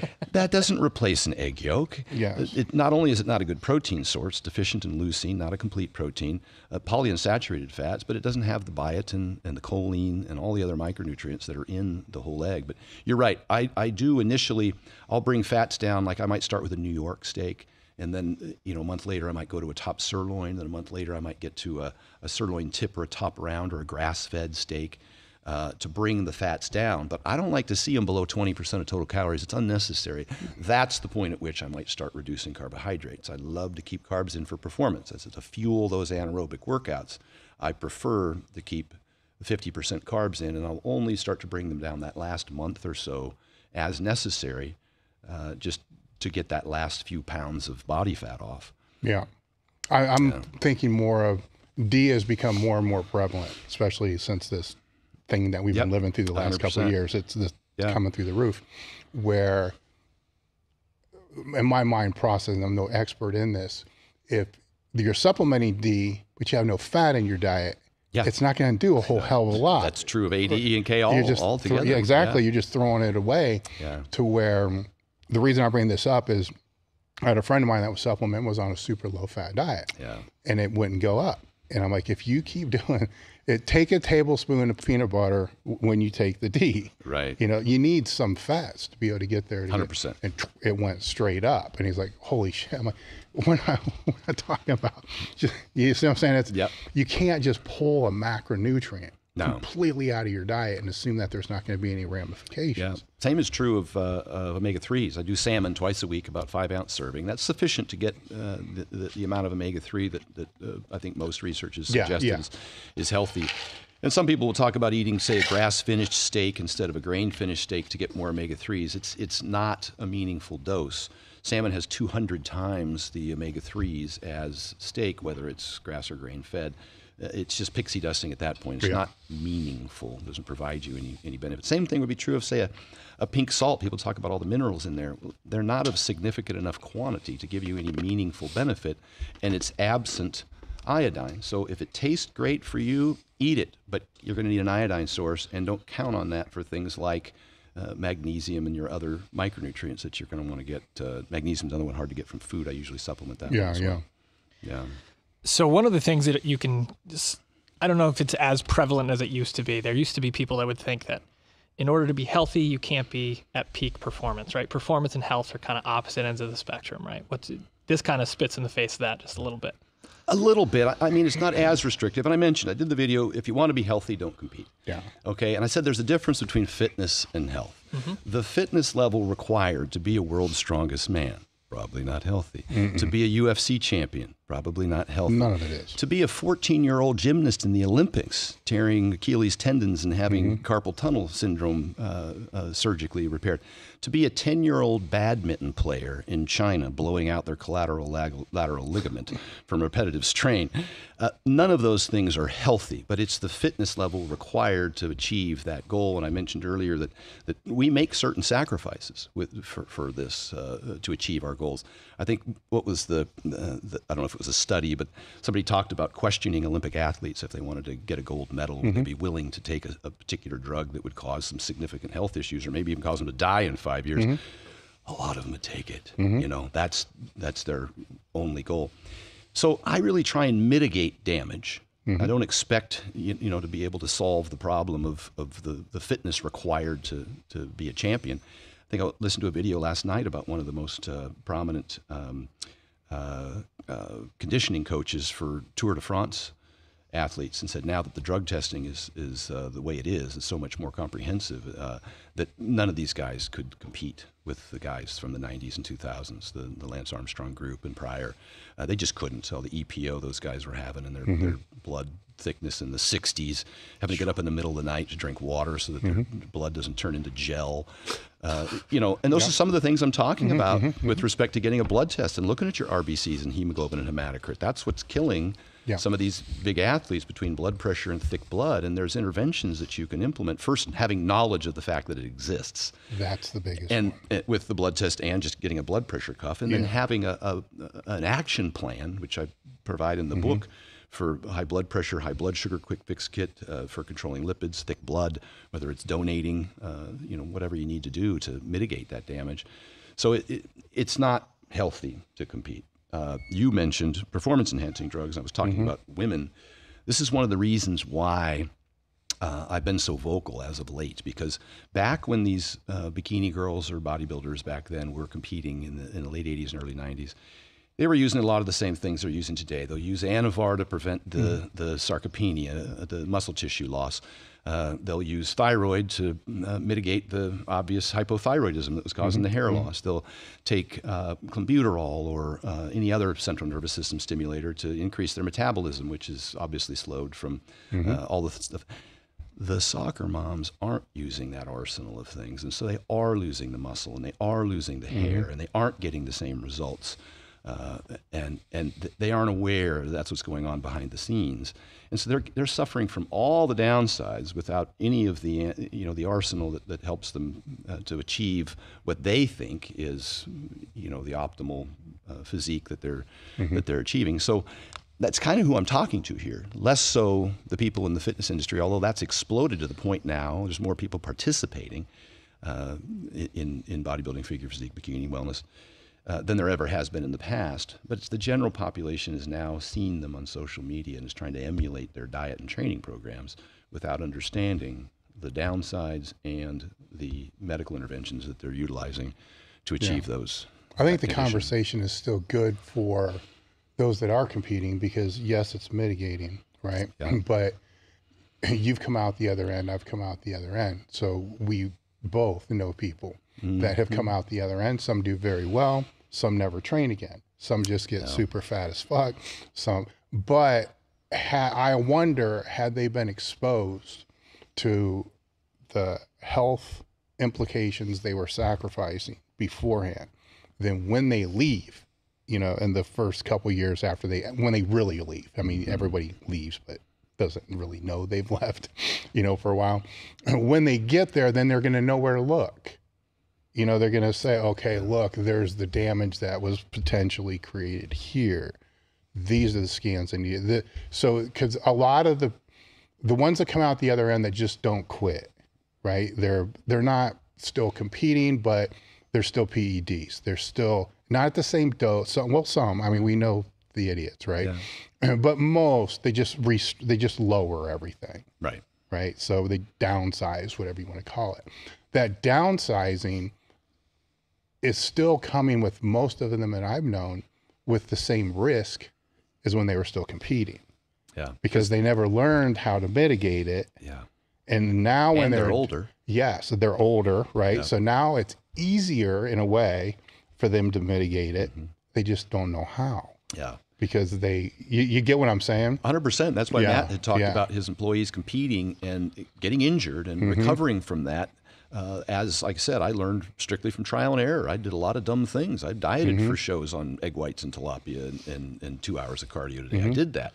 I dirty bulked. I saw what that did to my blood markers and metabolic syndrome and high blood pressure and blood sugars and kidney, liver enzymes. I saw all that. It scared me. And so I said, I need to do something different here. And hence all of the things we just discussed that I did for myself and do for my clients. It's like, that's a problem. We can't ignore that.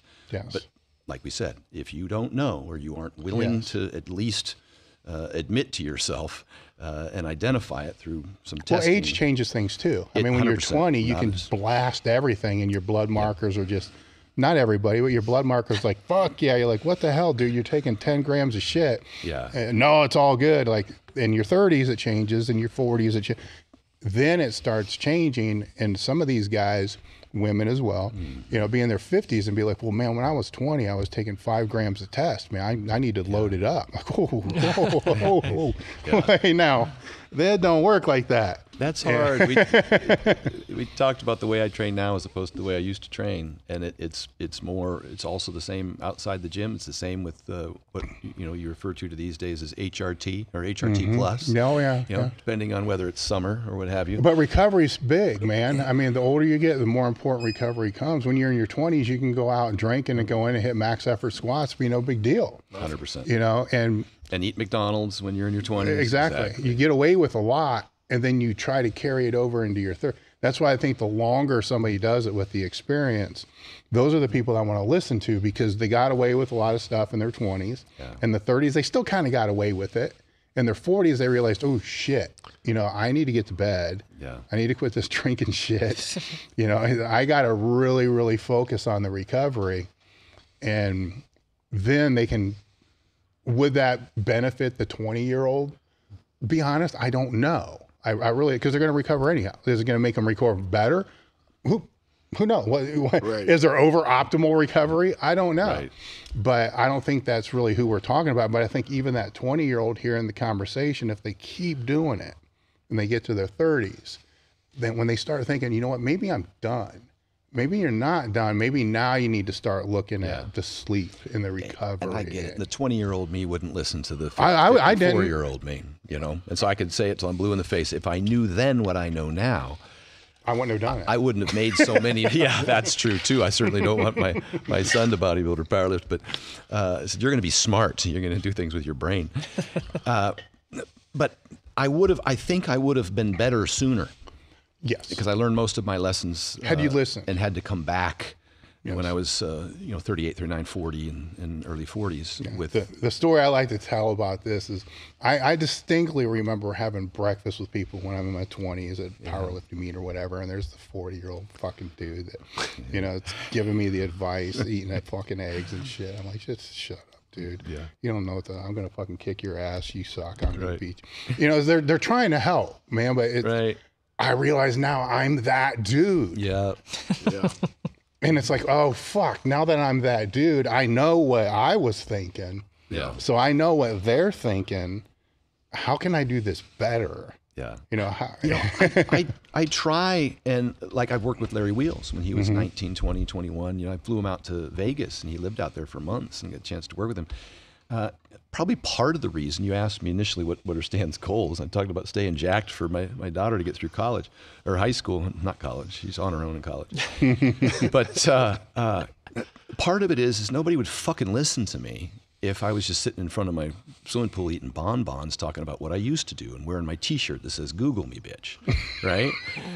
I have to maintain at least some respectable level and do it without limping around all the time, so that I can at least get them to listen. And I think that's important. And a lot of really smart folks, PhDs, Lane Norton said the same thing. Nobody listens to him. He doesn't have a six-pack. They call him fat.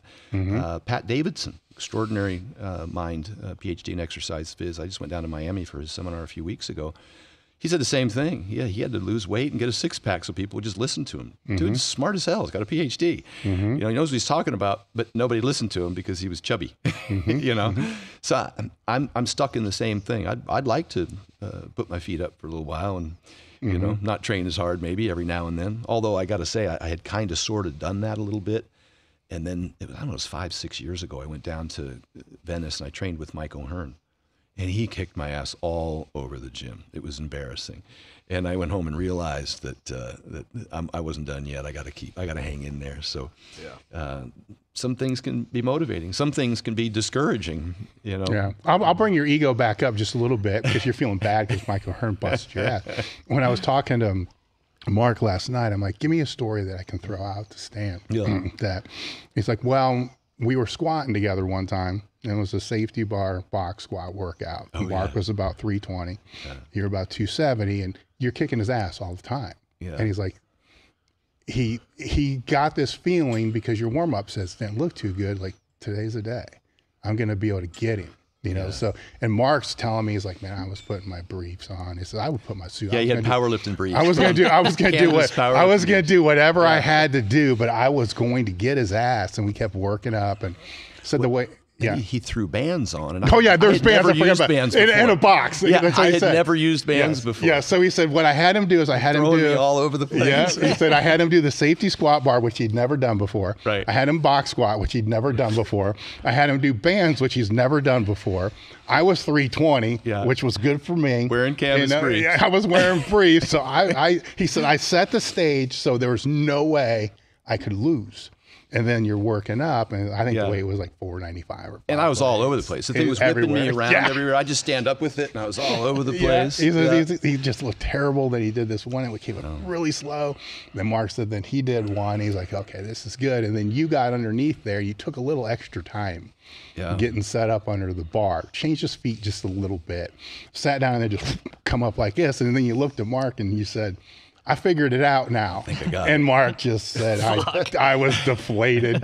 He said he smacked my ass the rest of the day because you didn't know what to do. You didn't know where the bands were to stand, where to put the bar.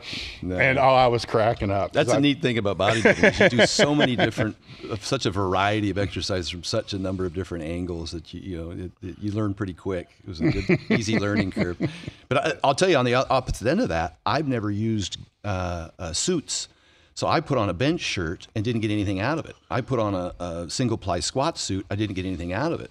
So, you got to live in those different worlds. We talked about strength being specific, but all those leverages and things, you got to practice your sport. Mm-hmm. Mm-hmm. I think I want to see that. We need to get him in a suit. That would be some shit. I think one of the overarching tenets of the episode today is obviously nutrition, sleep, like all the little things they don't add up, they multiply. And when it comes to performance, 100%. When it comes to being the best you can be in your sport and whatever it is. But also another thing I think we should harp in on a little bit is you're not saying don't train hard, right? You're saying the complete opposite of that. It's like you need to set all the other things in motion so you can bust your ass in the gym. Yeah. I mean, we have some footage of you hitting that hack squat and it's like, first and foremost, you can hit those fucking high notes when it starts getting heavy. I've never been a quiet lifter. No, and it's very real. And you can just, you're getting after it, but you're lifting hard. Like you're training hard. It just because you're the vertical diet guy, and it's like, oh yeah, eat your beef and rice and go for walks and shit. Like it's not. He's not saying like don't fucking bust your ass in the gym, right? You said it. Training. Yeah, we're not exercising. We're training. Eddie Cohn said it in his book, The Man, the Myth, the Method. He said that you don't go to the gym. There's only one reason to go to the gym. It's to get better. Yeah. And somehow, some way, we, and like I said, with Matt's board, there's many different ways to set PRs at the gym, whether it's reps or sets or rest periods or weight. There's many different ways to progress. We always go into the gym with the idea of setting a PR. We design our whole workout around, and today we did a PR on that machine. And I asked you too, I said, who lifted the most? We talked about earlier. And then you said that Juji did it. And I'm like, what did Juji get? Real competitive that way. When Juji came out to train with me, I took him out to the stairs to run stairs because I knew he hadn't probably done that. And I had some practice, and there's timing that's involved in that, so you're not tripping all over the place. And he got me like by an inch, but he was shocked because I'm an old man. Juji's a young athletic guy, and at the very top, he's like, so it was fun. But everything is a competition, and everything's about progression. And even at my age, people are like, "Oh, Stan, it's unhealthy, and you're gonna, ruin your back like Ronnie Coleman." And I'm like, let me just say that Ronnie Coleman didn't hurt his back lifting. Ronnie Coleman's fucked up because he got a bad advice from a terrible surgeon. I'm glad you said that. 100%. Yeah, same thing happened to Flex Wheeler. He had drop foot when a surgeon got in there and started fucking around with his back. I wish more people would look at the history of what actually happened with all that. Yes, indeed. Weightlifting is one of the least injurious sporting choices you can make. I could be wrong, but didn't the first cage that they put in him, didn't it only last like 8 hours? Yeah, I'm not and then the screws broke. I mean, anyhow, keep going. Even a PhD. And he kept fucking going. He kept going back to the same guy. Yeah, that's the problem. So anyhow, let's move on. Okay. Yeah. Surgery. So anyhow, a lot of people ask me about that. And look, bone mineral density is improved from weightlifting. Joint stability, integrity, thickness even of your meniscus. And your tendons and your ligaments all improve. It's a hormetic effect if properly programmed over time. your body's not degenerative, it's regenerative. And you just have to give it the right stimulus, again, progressively over time. And repetitive strain can be just as bad as overloading, with a heavy single. And so you have to be cautious about those things. I've certainly done it to myself, both many times over my career, and just a little smarter now. But I'm not, willing to suggest that you shouldn't go in and still train to within,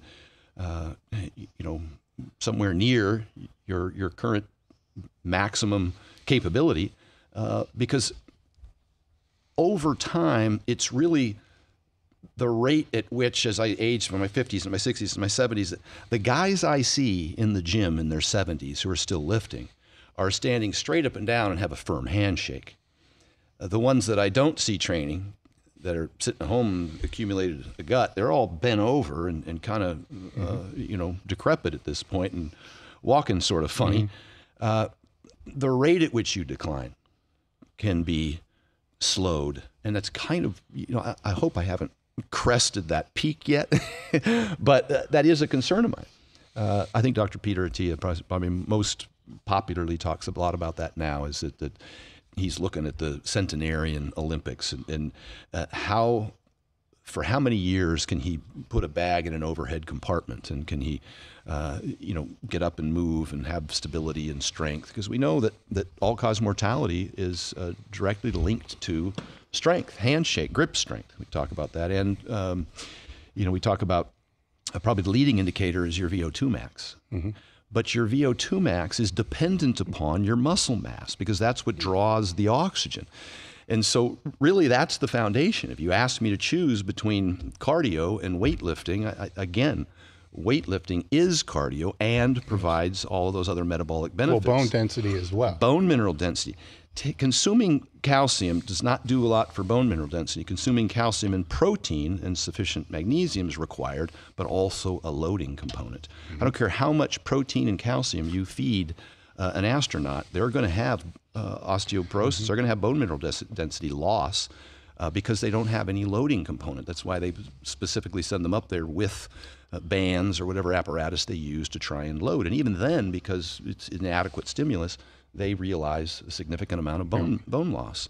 And so those are all the things that I consider as I age, and the reasons why people are like, oh, this isn't going to end well, and your knees, and you're going to be Ronnie Coleman. And I'm just like, you do you. I'll do me. I think I have a better plan in place. It's interesting about Stan. I say we talk about authenticity. I remember one time, one thing I like about Louis is he's always authentic. Like when he tells people drag a sled, or he drags a sled 3 times a week, or does reverse hypers before and after he does, right? So whether you agree with how Louis trains or not, he's authentic. He's not telling you to do something he would never do. I basically lived with Stan last 8 months. I'm telling you, he walks after every meal. He doesn't deviate from his diet. It's not a sales pitch. It's really real. He's as authentic as anybody I've ever met. And it works. And I think, like you said earlier, I always say this, the test of time is the most, you can be a flash in the pan. That could be your genetics, but you can't sell me your genetics. But you can sell longevity. Yes. Yeah. I had dinner with my wife the other night, and I just leaned back. We were just kind of having a candid conversation. I said, look, I'm not tired. I'm not bored. I'm not done. I'm not going to power lift anymore competitively, but I just feel like the world is still my oyster. There's so many more opportunities after everything that I've done thus far in my life. And those people who know my career, both inside the gym and outside the gym, financially and business and everything else, now having kids and looking forward, there's so many more chapters to be written, and I feel as though I could do anything. I don't feel tired or old or anything at 54 any more so than I did at 30. So I think that's kind of the most important thing about having these habits, like Matt said, the little 10-minute walks and the paying attention to getting sufficient sleep and consistently eating, I hate to use the word healthy, and I hate having these good food, bad food conversations, but just, maintaining good blood markers like we discussed today, and blood pressure and lipids and blood sugars. All of those things are kind of the foundation for anything I want to do, not just a great squat day. That's the most exciting thing to me at this moment in my life. But I'm able to do anything I want. And so, I think that's probably the most rewarding part of working with people now and sending the message that I send is because a lot of folks get pretty tired in their late 40s and early 50s, and they're kind of looking for answers. And a lot of times people are trying to give them quick fixes or a pill or potion or powder. And it's like, no, it's never any one thing. It's a combination of things. It's the whole being greater than the sum of its parts, and it's consistently. And the consistency component, the important thing about it, and I've always said compliance is the science, is that it has to be simple, sensible, and sustainable. It can't be, I got to go to the gym and do an hour and a half of treadmill or something like that, because who's got time for that? The barriers to entry are too high. The enjoyability, the likelihood that you'll do that for any period of time are pretty slim. And so I try and design things that fit within somebody's existing schedule, and that they enjoy, because once your brain considers this to be something unenjoyable, the likelihood that you're going to do it for an extended period of time goes way down. Willpower is not a good method to accomplish anything. You got to find a way. That's like motivation. It comes and goes. Yeah, I mean, what are the big reasons, if I can remember, what are the big reasons why people don't accomplish things? Probably number one, procrastination is probably the biggest reason. Another one would be fear of rejection.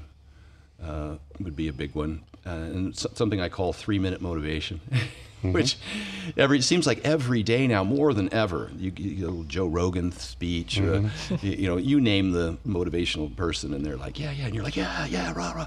It's bumper sticker to motivational speech, but it's 1% inspiration and 99% perspiration, and I think people get addicted to motivation after a while. And they love looking at the videos, but what's your action plan? A goal without a plan is just a dream. And so what's your action plan? Did you break that down into steps that you can consistently achieve? And you have to enjoy the process, because like we mentioned earlier, there's no finish line. It's not like once I get there, I'm done. You have to enjoy the journey. Otherwise, there's no way you're gonna stick with it for the long term. Well, it's a good lesson even in building your career, because John reaches out to Stan on a phone call. So what would most people do? I'll send you a diet, or I'll send you my. Stan says, when you training next? And John's like, I think we train Thursday. Stan's like, all right, I'm on my way. I'll be there Thursday. Stan shows up with meals. He's ready. He took action. Yeah. Nobody asked you to go. I was all over his ass. I'm like, come on, John, let's go. 2 minutes, let's go. What are you sitting down? There's no seats in the octagon. Let's go. And that's kind of what started the whole thing moving. Is that people want to be led. They want to be helped. And I think too, with motivated. The problem now with social media is great for some things, but I sound like old. But in our day, or in the old days, you had to earn your platform. So like if you wanted to have a voice, you had to do something. Like if you wanted a poster on your wall, be a pro athlete. Or now everybody's got the platform without the work. And everybody loves to be, it's like, sometimes life's tough and you got to persevere. It's like, why don't you get out of your parents' basement? Yeah. Like, stop posting. I don't want to get my advice from you. What have you overcome? Help me understand it. Yeah. I got a degree in psychology at the University of Oregon, and I went to my counselor, my professor, and I said, look, I want to get an MSW, a master's in social work. I want to help people with drug addiction. My mom was an addict all my life. I've talked about the story before as an alcoholic growing up, and addicted to painkillers and ultimately psychiatric medications that landed her in and out of mental institutions for the later years of her life, and ultimately died of an overdose of fentanyl, of all things, in her 70s. So, but even from that young age in college, I kind of wanted to help based on my mom's experience. And she said, Stan, have you ever been addicted to anything? End of conversation. She's like, there's something else you like to do? I said, yeah, I love to lift weights. And she goes, go to the exercise science program. So I spent 2 more years dissecting cadavers and anatomy and phys and kinese and chemistry and all that stuff. And that's how I made my career. Again, early in my life, difficult to do, had to find a number of other ways to make money. But, now I'm doing something that I love. But, that's important. You absolutely have to, do something that you love to be effective at it. The other thing too is, I think in my career, and it's not some great career, but I always just, I want to say this, like I met Louis Simmons with Joe Collins. Remember Joe? So Joe says, I'm going to go meet Louis Simmons. You want to go? I never met Louis. Louis up there, like, he's put you on 10,000 exercises, says how to help you. He's like, why don't you start coming up? So I did. But I didn't have an expectation. I just wanted to get better. And that's how I met Buddy Morris. When Buddy's at Pittsburgh, he's going through GA positions. He's like, look at all these GA applications. Nobody talks about Louis Simmons. Joe Collins is there. He says, I know a guy. He'll leave right now. He trains with Louis Simmons. You can't wait for the opportunity to get ready. You have to be working towards it. Like, so when Stan had me come out to meet John, the first day he goes, you love this shit, don't you? He's like, you're nuts. But I do. But you couldn't fly me out and say, hey, do you want to train John Jones? And it's like, oh, let me get serious about lifting real quick. It's like, it's too late. Right. So you're making your opportunities. I always come back to authenticity. No one ever had to tell you to lift.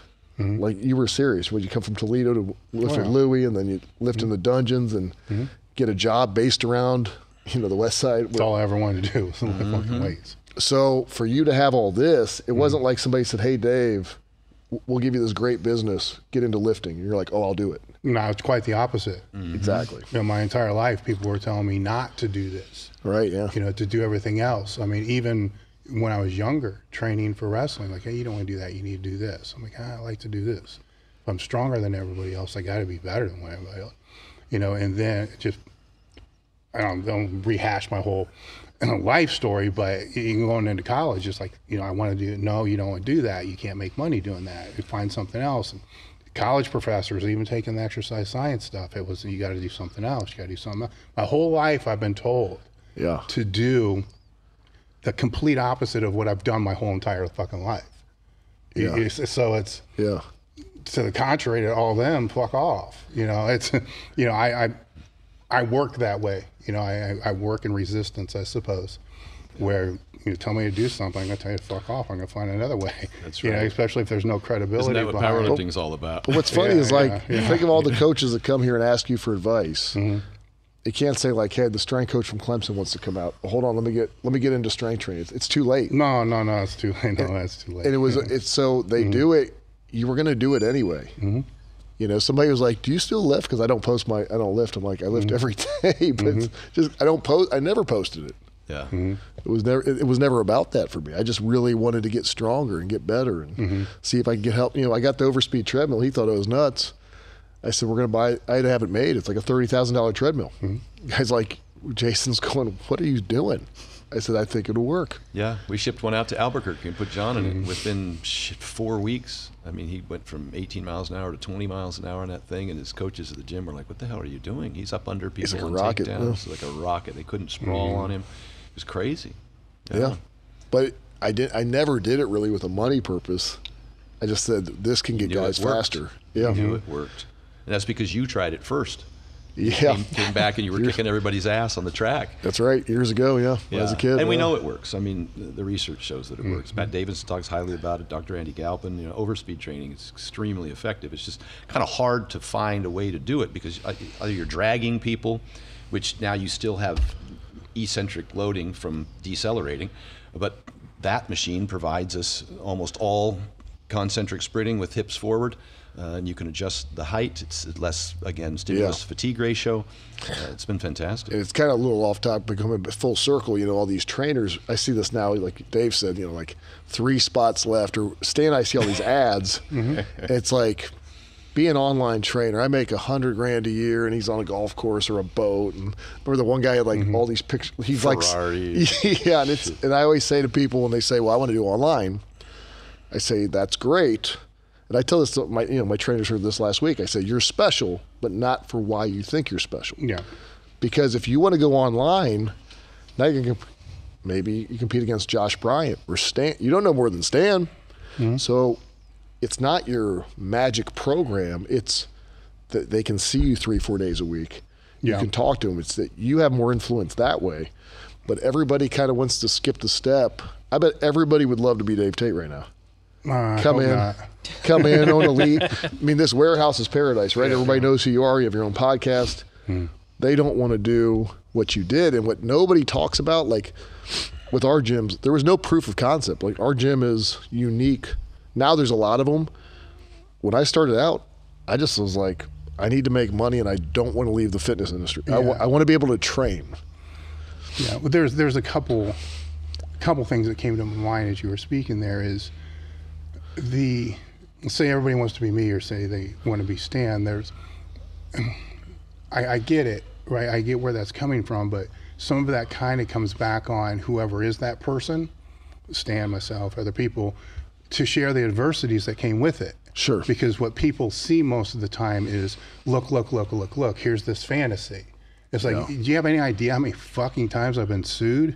You know, there's a lot that doesn't get discussed, right? For sure. Because it's not good marketing to discuss it. It may be good authenticity, but if that's all you talk about, well, then you're just the angry asshole that I can be sometimes. Yeah. That you just end up being, but that gets lost. So what people see when they're aspiring to be this person is the 10, 20% that looks good. They're not seeing the 80%, call it grind, call it adversity, I call it the process of just what it is. We've just assumed this you have to do this to get the 20%. Yeah. But this that nobody ever sees is the real work, right? So when I hear people say things like, as you said a little bit earlier, you got to really love what you do, you know, my mind goes, this, but I don't love this other 80%. Yeah. I don't. That's just the grind shit that I have to do, that I'm unmotivated to do, but I still have to do it. It has to be done, where people become desensitized to the work it actually takes to get that 20%. Same thing with training, right? Everybody wants to see the max effort lift, the last lift, the screaming lift, the grind set. Yeah. You know, they don't want to see the 965,000 reps that just were boring as all fuck, that you didn't even want to do. Yeah. You know, I'm saying, like, you go in the gym, you really want to do your warm up? No, you're doing that so you can do that last set, balls to the wall. You get what I'm saying? 100%. So that's kind of that part unpacked. The other part with social media and the internet, it's kind of twofold. And you'll remember, you're not as old as what we are, but you're still kind of old. Many years ago, I'll use pro bodybuilders because it's easier for people to relate to. You had Flex Magazine, Muscular Development, Muscle and Fitness, a couple other ones. You would read these articles or flip through the magazines, and at the time, you would think, holy crap, Jay Cutler's a fucking multi-millionaire.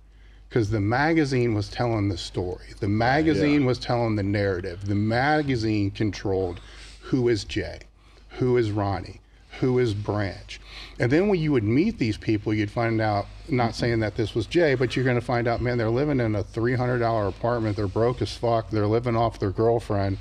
This isn't who they are, because the magazine created who they were. Same with Sports Illustrated and NFL players and all this other stuff as well. Those people on your walls when we were growing up, they're not really who we thought they were, right? Now, you know. Yeah, that's a good point. But what it also does, though, is that now the magazines, the news networks, they can't cherry pick their favorites anymore. Because if they do, right, they can't tell the narrative. They can try to tell the narrative, but then you got to tell those players, don't post on social media. Right. Don't say anything to anybody. You got to go through our HR department and PR department before you even give a press interview. And that still happens. It still does happen in the NFL. But in the strength sports, it doesn't happen, which I can see as a good thing, right? Because now the athlete yourself, you write your own narrative. Right. You can be you, and that authenticity is what does the best. Be you.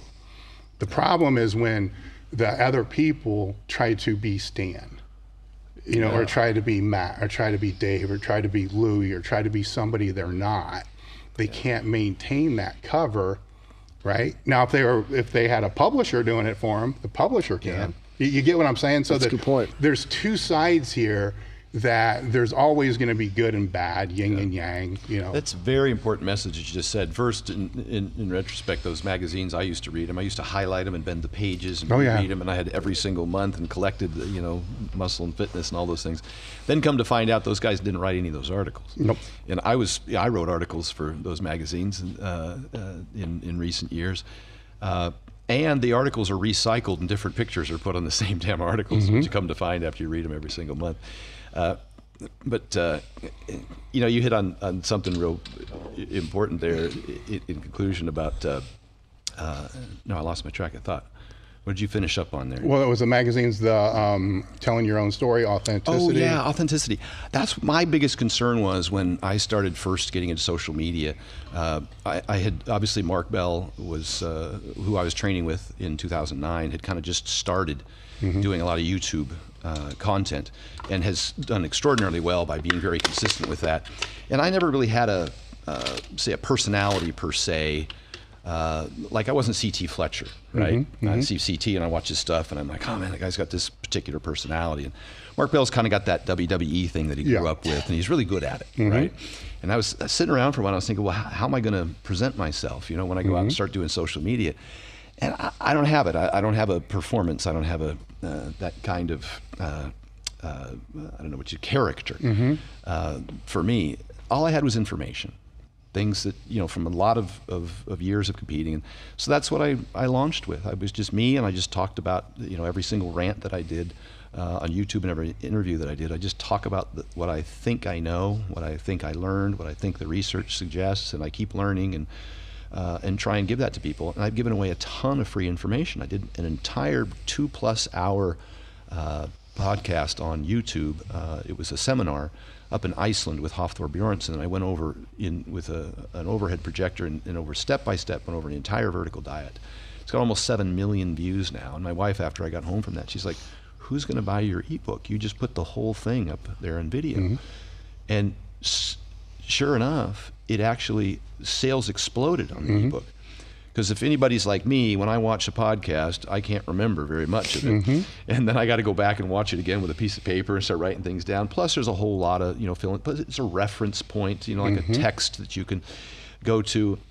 And I also didn't try and claim that I invented any of that stuff. Every single chapter in my book, I reference the resources that I utilize, the people who I think are the most knowledgeable in that particular field. And links to their videos, their articles, and the published peer-reviewed research if you want to take a deeper dive. And then I make my specific recommendations so that people can very quickly see this is exactly what I recommend and why. And I've got a host of different people in there. And like I said about Louis Simmons earlier, again, I don't claim that I agree with everything those people say. Nor do I claim that those people agree with everything I say. And they're in my book. Dozens of them, names and faces that people are familiar with in the industry.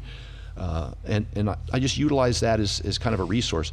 I've even suggested that, just like Matt has an employee manual that we turned into a career book, that everyone should have some sort of text, so that you aren't repeating yourself to every single client, and that they have a resource that you can update, which is what I do with my ebook. It's a living document that we've got version 3.0, and I've made some adjustments and clarifications and nuances to things that I've recommended in the past as science has emerged, or as I've gotten feedback from thousands of clients over the years.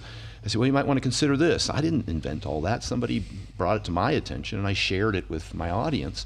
But I recommend that even if you're a personal trainer, at a gym, that you have some sort of document. It could be an ebook. They're pretty easy to put together. It's online, so that your client has some sort of resource that they aren't kind of in the shadows, having to look around and find answers to questions for everybody else. Here's everything I want you to do. Here's sleep, hydration, nutrition, digestion, blood testing, health markers, etc.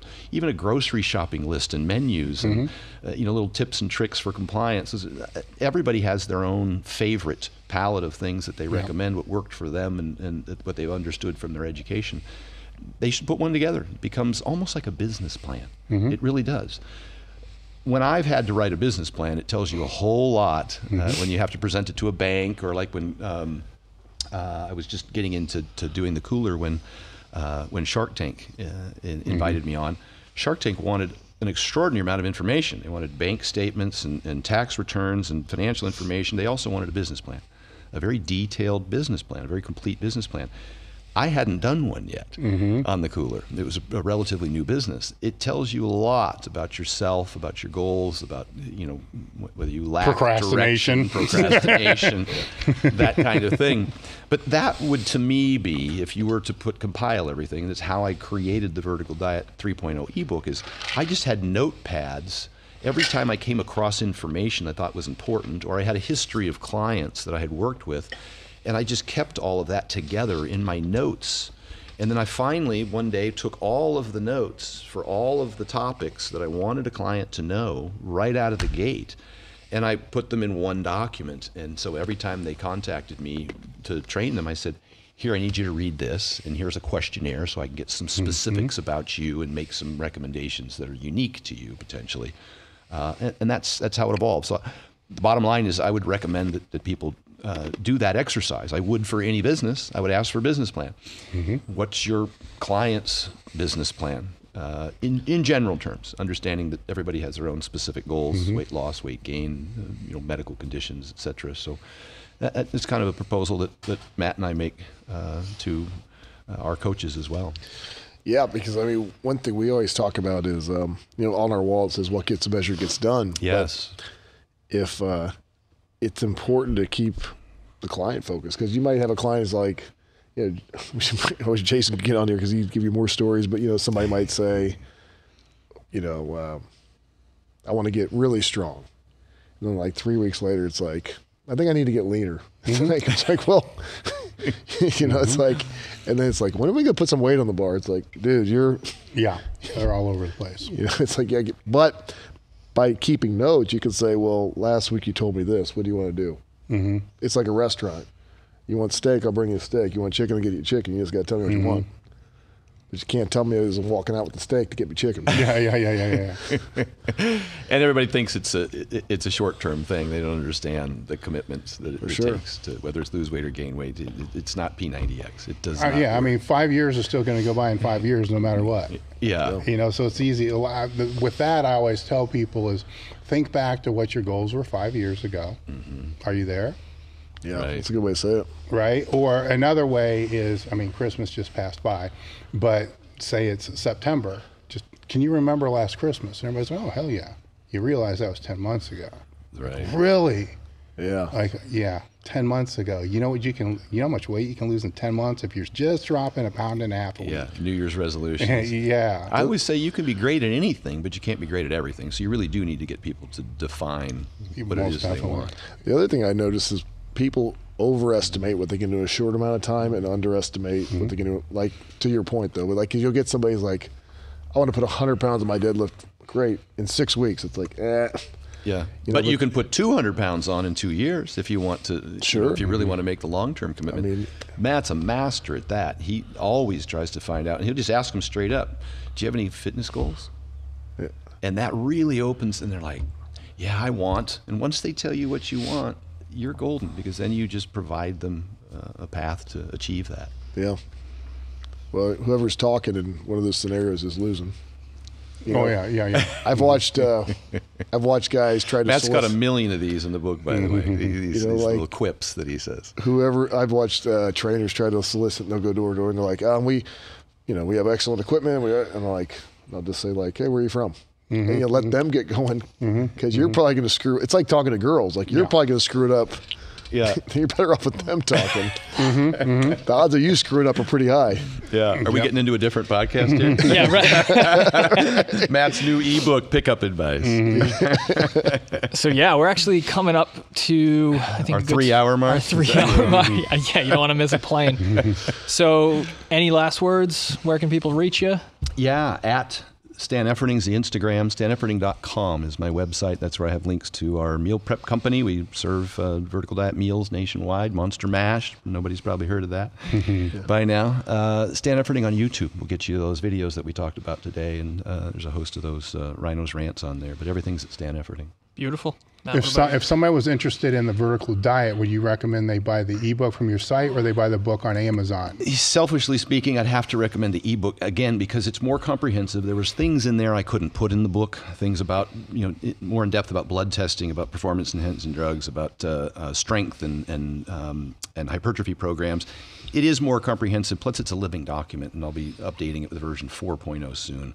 By living document, I mean that once you buy a copy of it, you get access to any subsequent updates that I make for it, and so that's my recommendation. But some folks really like, I buy books and I highlight them and have them as a resource as well, but they're both great resources.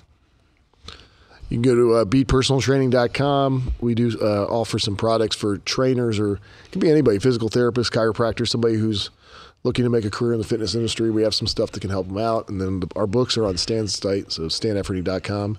And my Instagram is Beat Trainer, but you're going to see a bunch of pictures of me and my kids. I'm not the show. The Barbarians. Yeah. So some twin, are they 6 now? Yeah, twin daughters. Twin 6-year-old daughters. They are hilarious. God's funny. Yeah. All right, guys. Thank you very much. For everybody in the chat, thank you very much for joining us. This was episode 90 with Stan Efferding. The Rhino himself, right? That's it. I'm trying to drop that as I get older. It's never going to go anywhere. Yeah. Matt, thank you very much for joining us as well. It's been an absolute blast. As always, guys, like, subscribe, do all the things, and we will see you in the next one. Awesome.